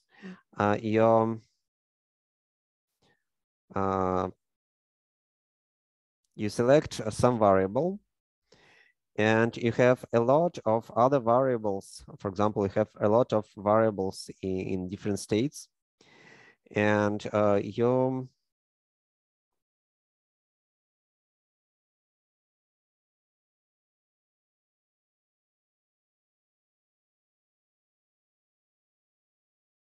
okay, does it work? No, it doesn't work. Okay, probably something is broken. Anyway, the idea is that you have a lot of variables, like thousands of variables. And of course, it is possible that some of them are correlated just by chance. And if you specifically try to find these correlations, you will find them if you have enough variables. And again, if you do statistical test for these variables that you found, this is incorrect approach, because basically it is like you considered a lot of correlations, you tested a lot of correlations, and you select one that that works. Again, you do the same mistake, the mistake of multiple comparisons. So you have to be careful again when you interpret these correlations. the correct approach is that you initially have some hypothesis about your correlations. Like you assume that this particular variable and this particular variable is correlated, that they are correlated. And then you collect your data and you apply your correlation test and you get an answer. Is it true or not? But if you have a lot of variables, then probably they will be correlated just by chance. In fact, I can show you an experiment that demonstrates exactly this thing.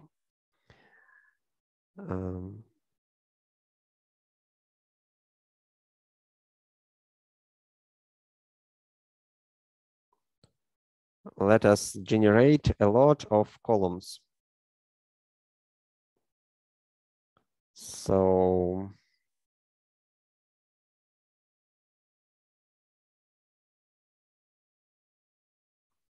I want to generate something.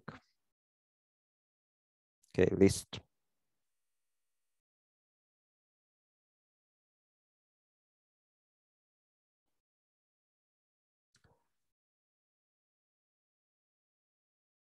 Ivan would say that nobody writes in R like this.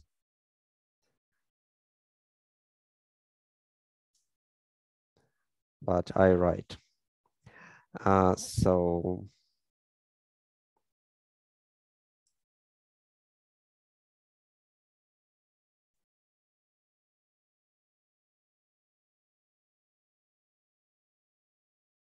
okay, let us generate 100 variables, and all of and all of them are independent.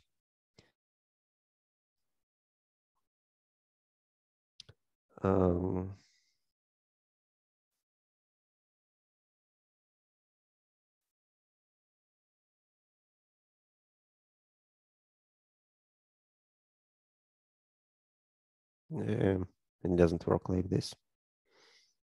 Okay, probably.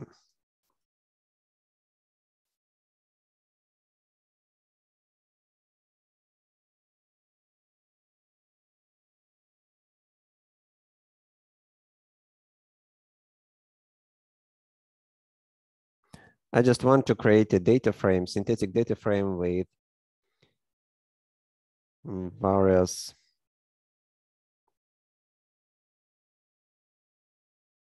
okay.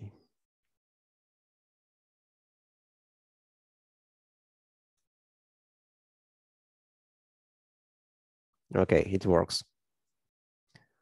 So I have 101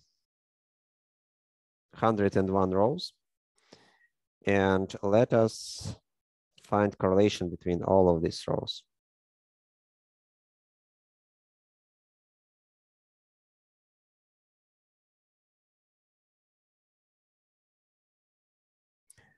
And for example, there are correlations. Okay, how to find max? The maximum is, of course, 1, but this is not what I was interested in.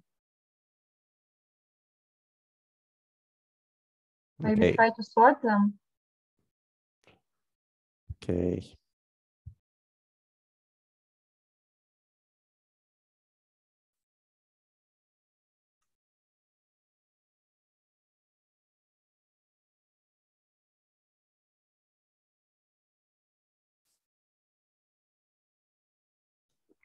I want to find the largest correlation. Okay, I can find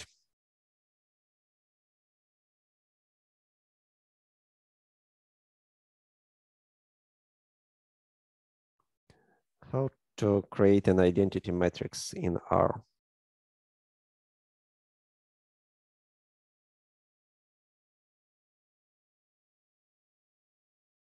How do you call it in Russian? Ну, я сейчас хочу просто вычесть вот этот столбец, вычесть диагональ из единиц. Видимо, можно просто сделать вот так.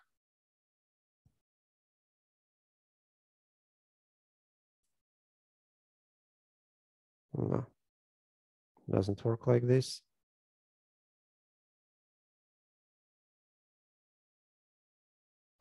Sorry, this is some technical stuff. I'm not sure that I understand how to do it.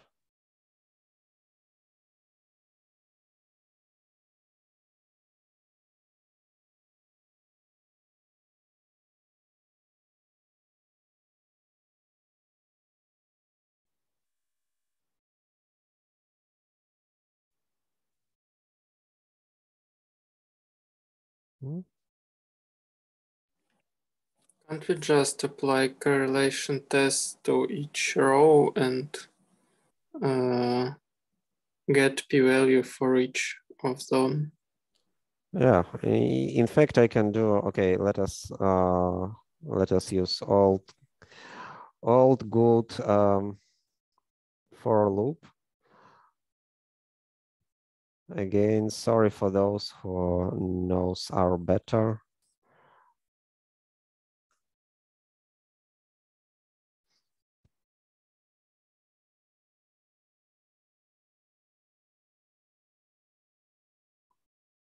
So I can just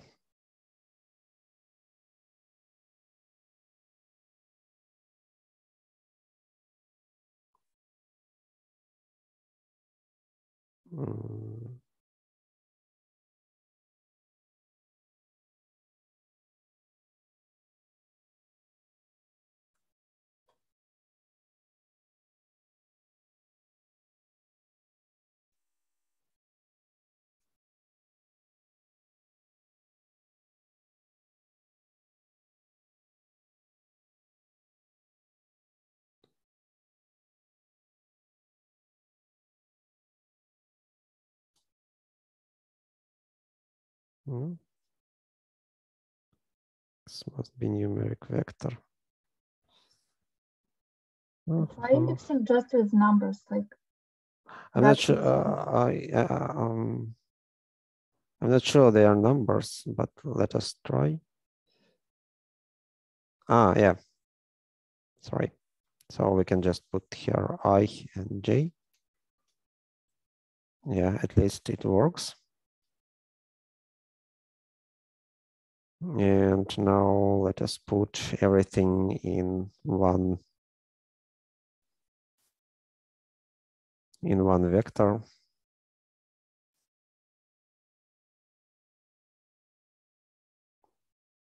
But I want also to put, okay, in one data frame. How to do it correctly in R. Okay, I want a list. Probably.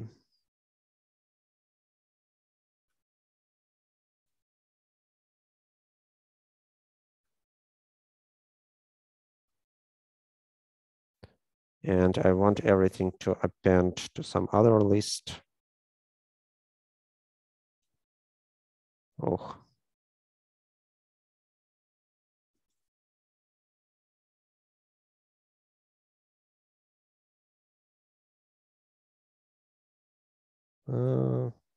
How to do it in R? Sorry.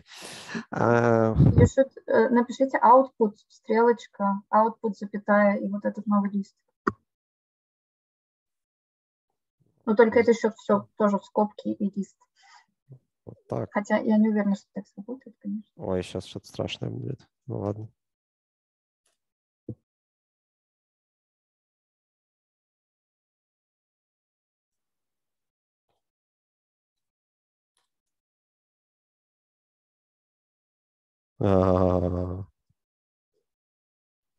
Sorry. Yes, because it created something very, very, very nested. Because at each point I create a list that contains a list that created on the previous step. Okay, probably it. You can create within a cycle. You can create not a list but a vector and append it to the list. on every step. Okay.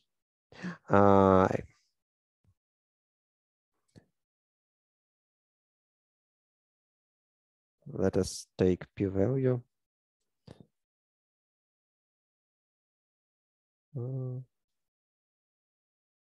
Okay, it seems that everything. Okay.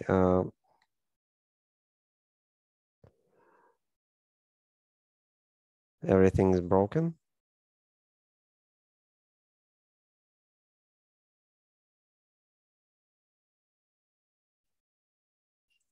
No, this is not.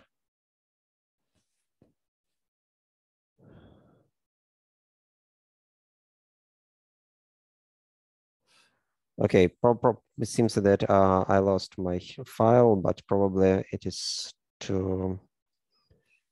It is not very bad. So probably I have to Google how to find maximum element in matrix in R. Maximum value of vector.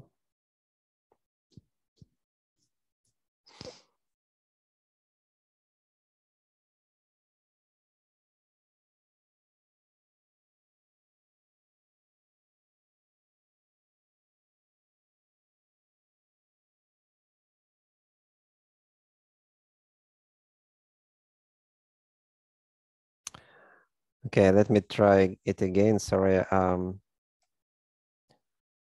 I created data frame.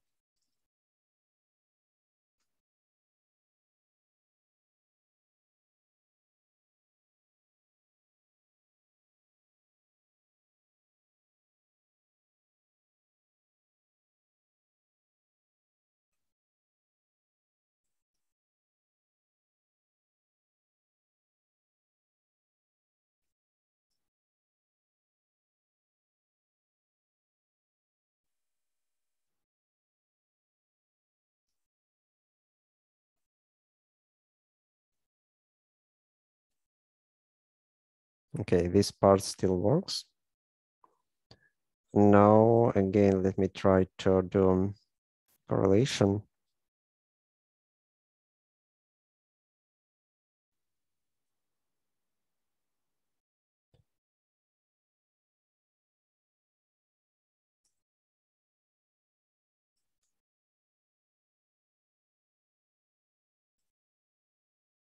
I'm looking for this diagonal.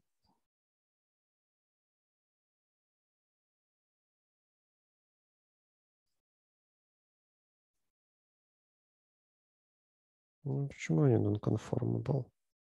Попробуйте 100. Oh, yeah. Okay.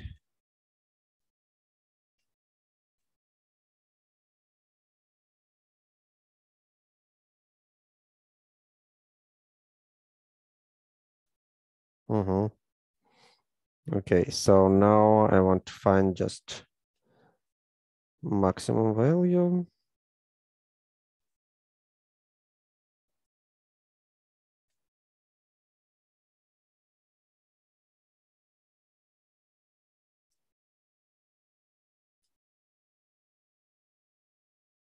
And I can find which.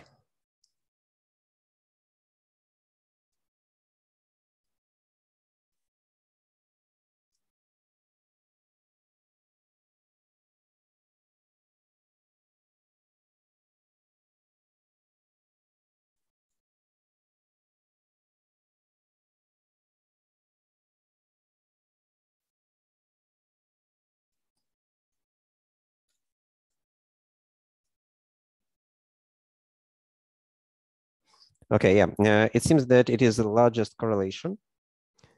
And now let us test it with core test. So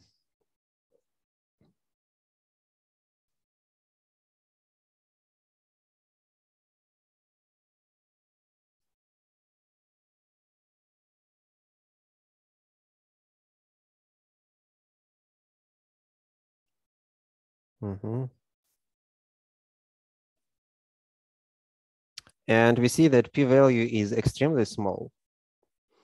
But of course, it doesn't mean that this correlation is significant, because we explicitly created all these columns as to be something independent. So you see that if you just look at very large correlation matrix and you see that there is a correlation here between this variable and this variable, so you probably are doing it wrong. And here, for example, to apply Bonferroni correction, we have to multiply this p-value by the number of tests that we performed. And the number of tests that we performed is like 100 times 99 over 2. And so this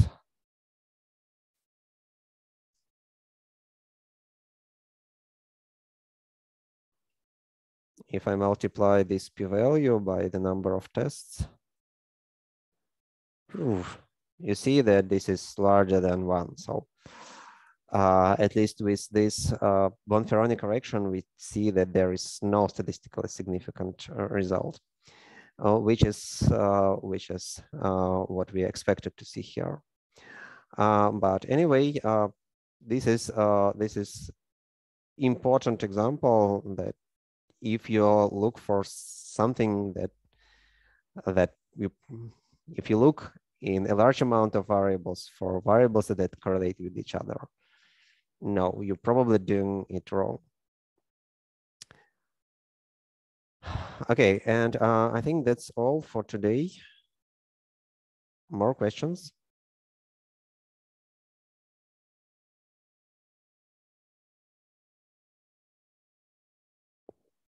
Okay, then see you on Monday. We return to the usual timetable when we have classes on Monday. Okay, bye. Thank you. Bye. Goodbye. Thank you.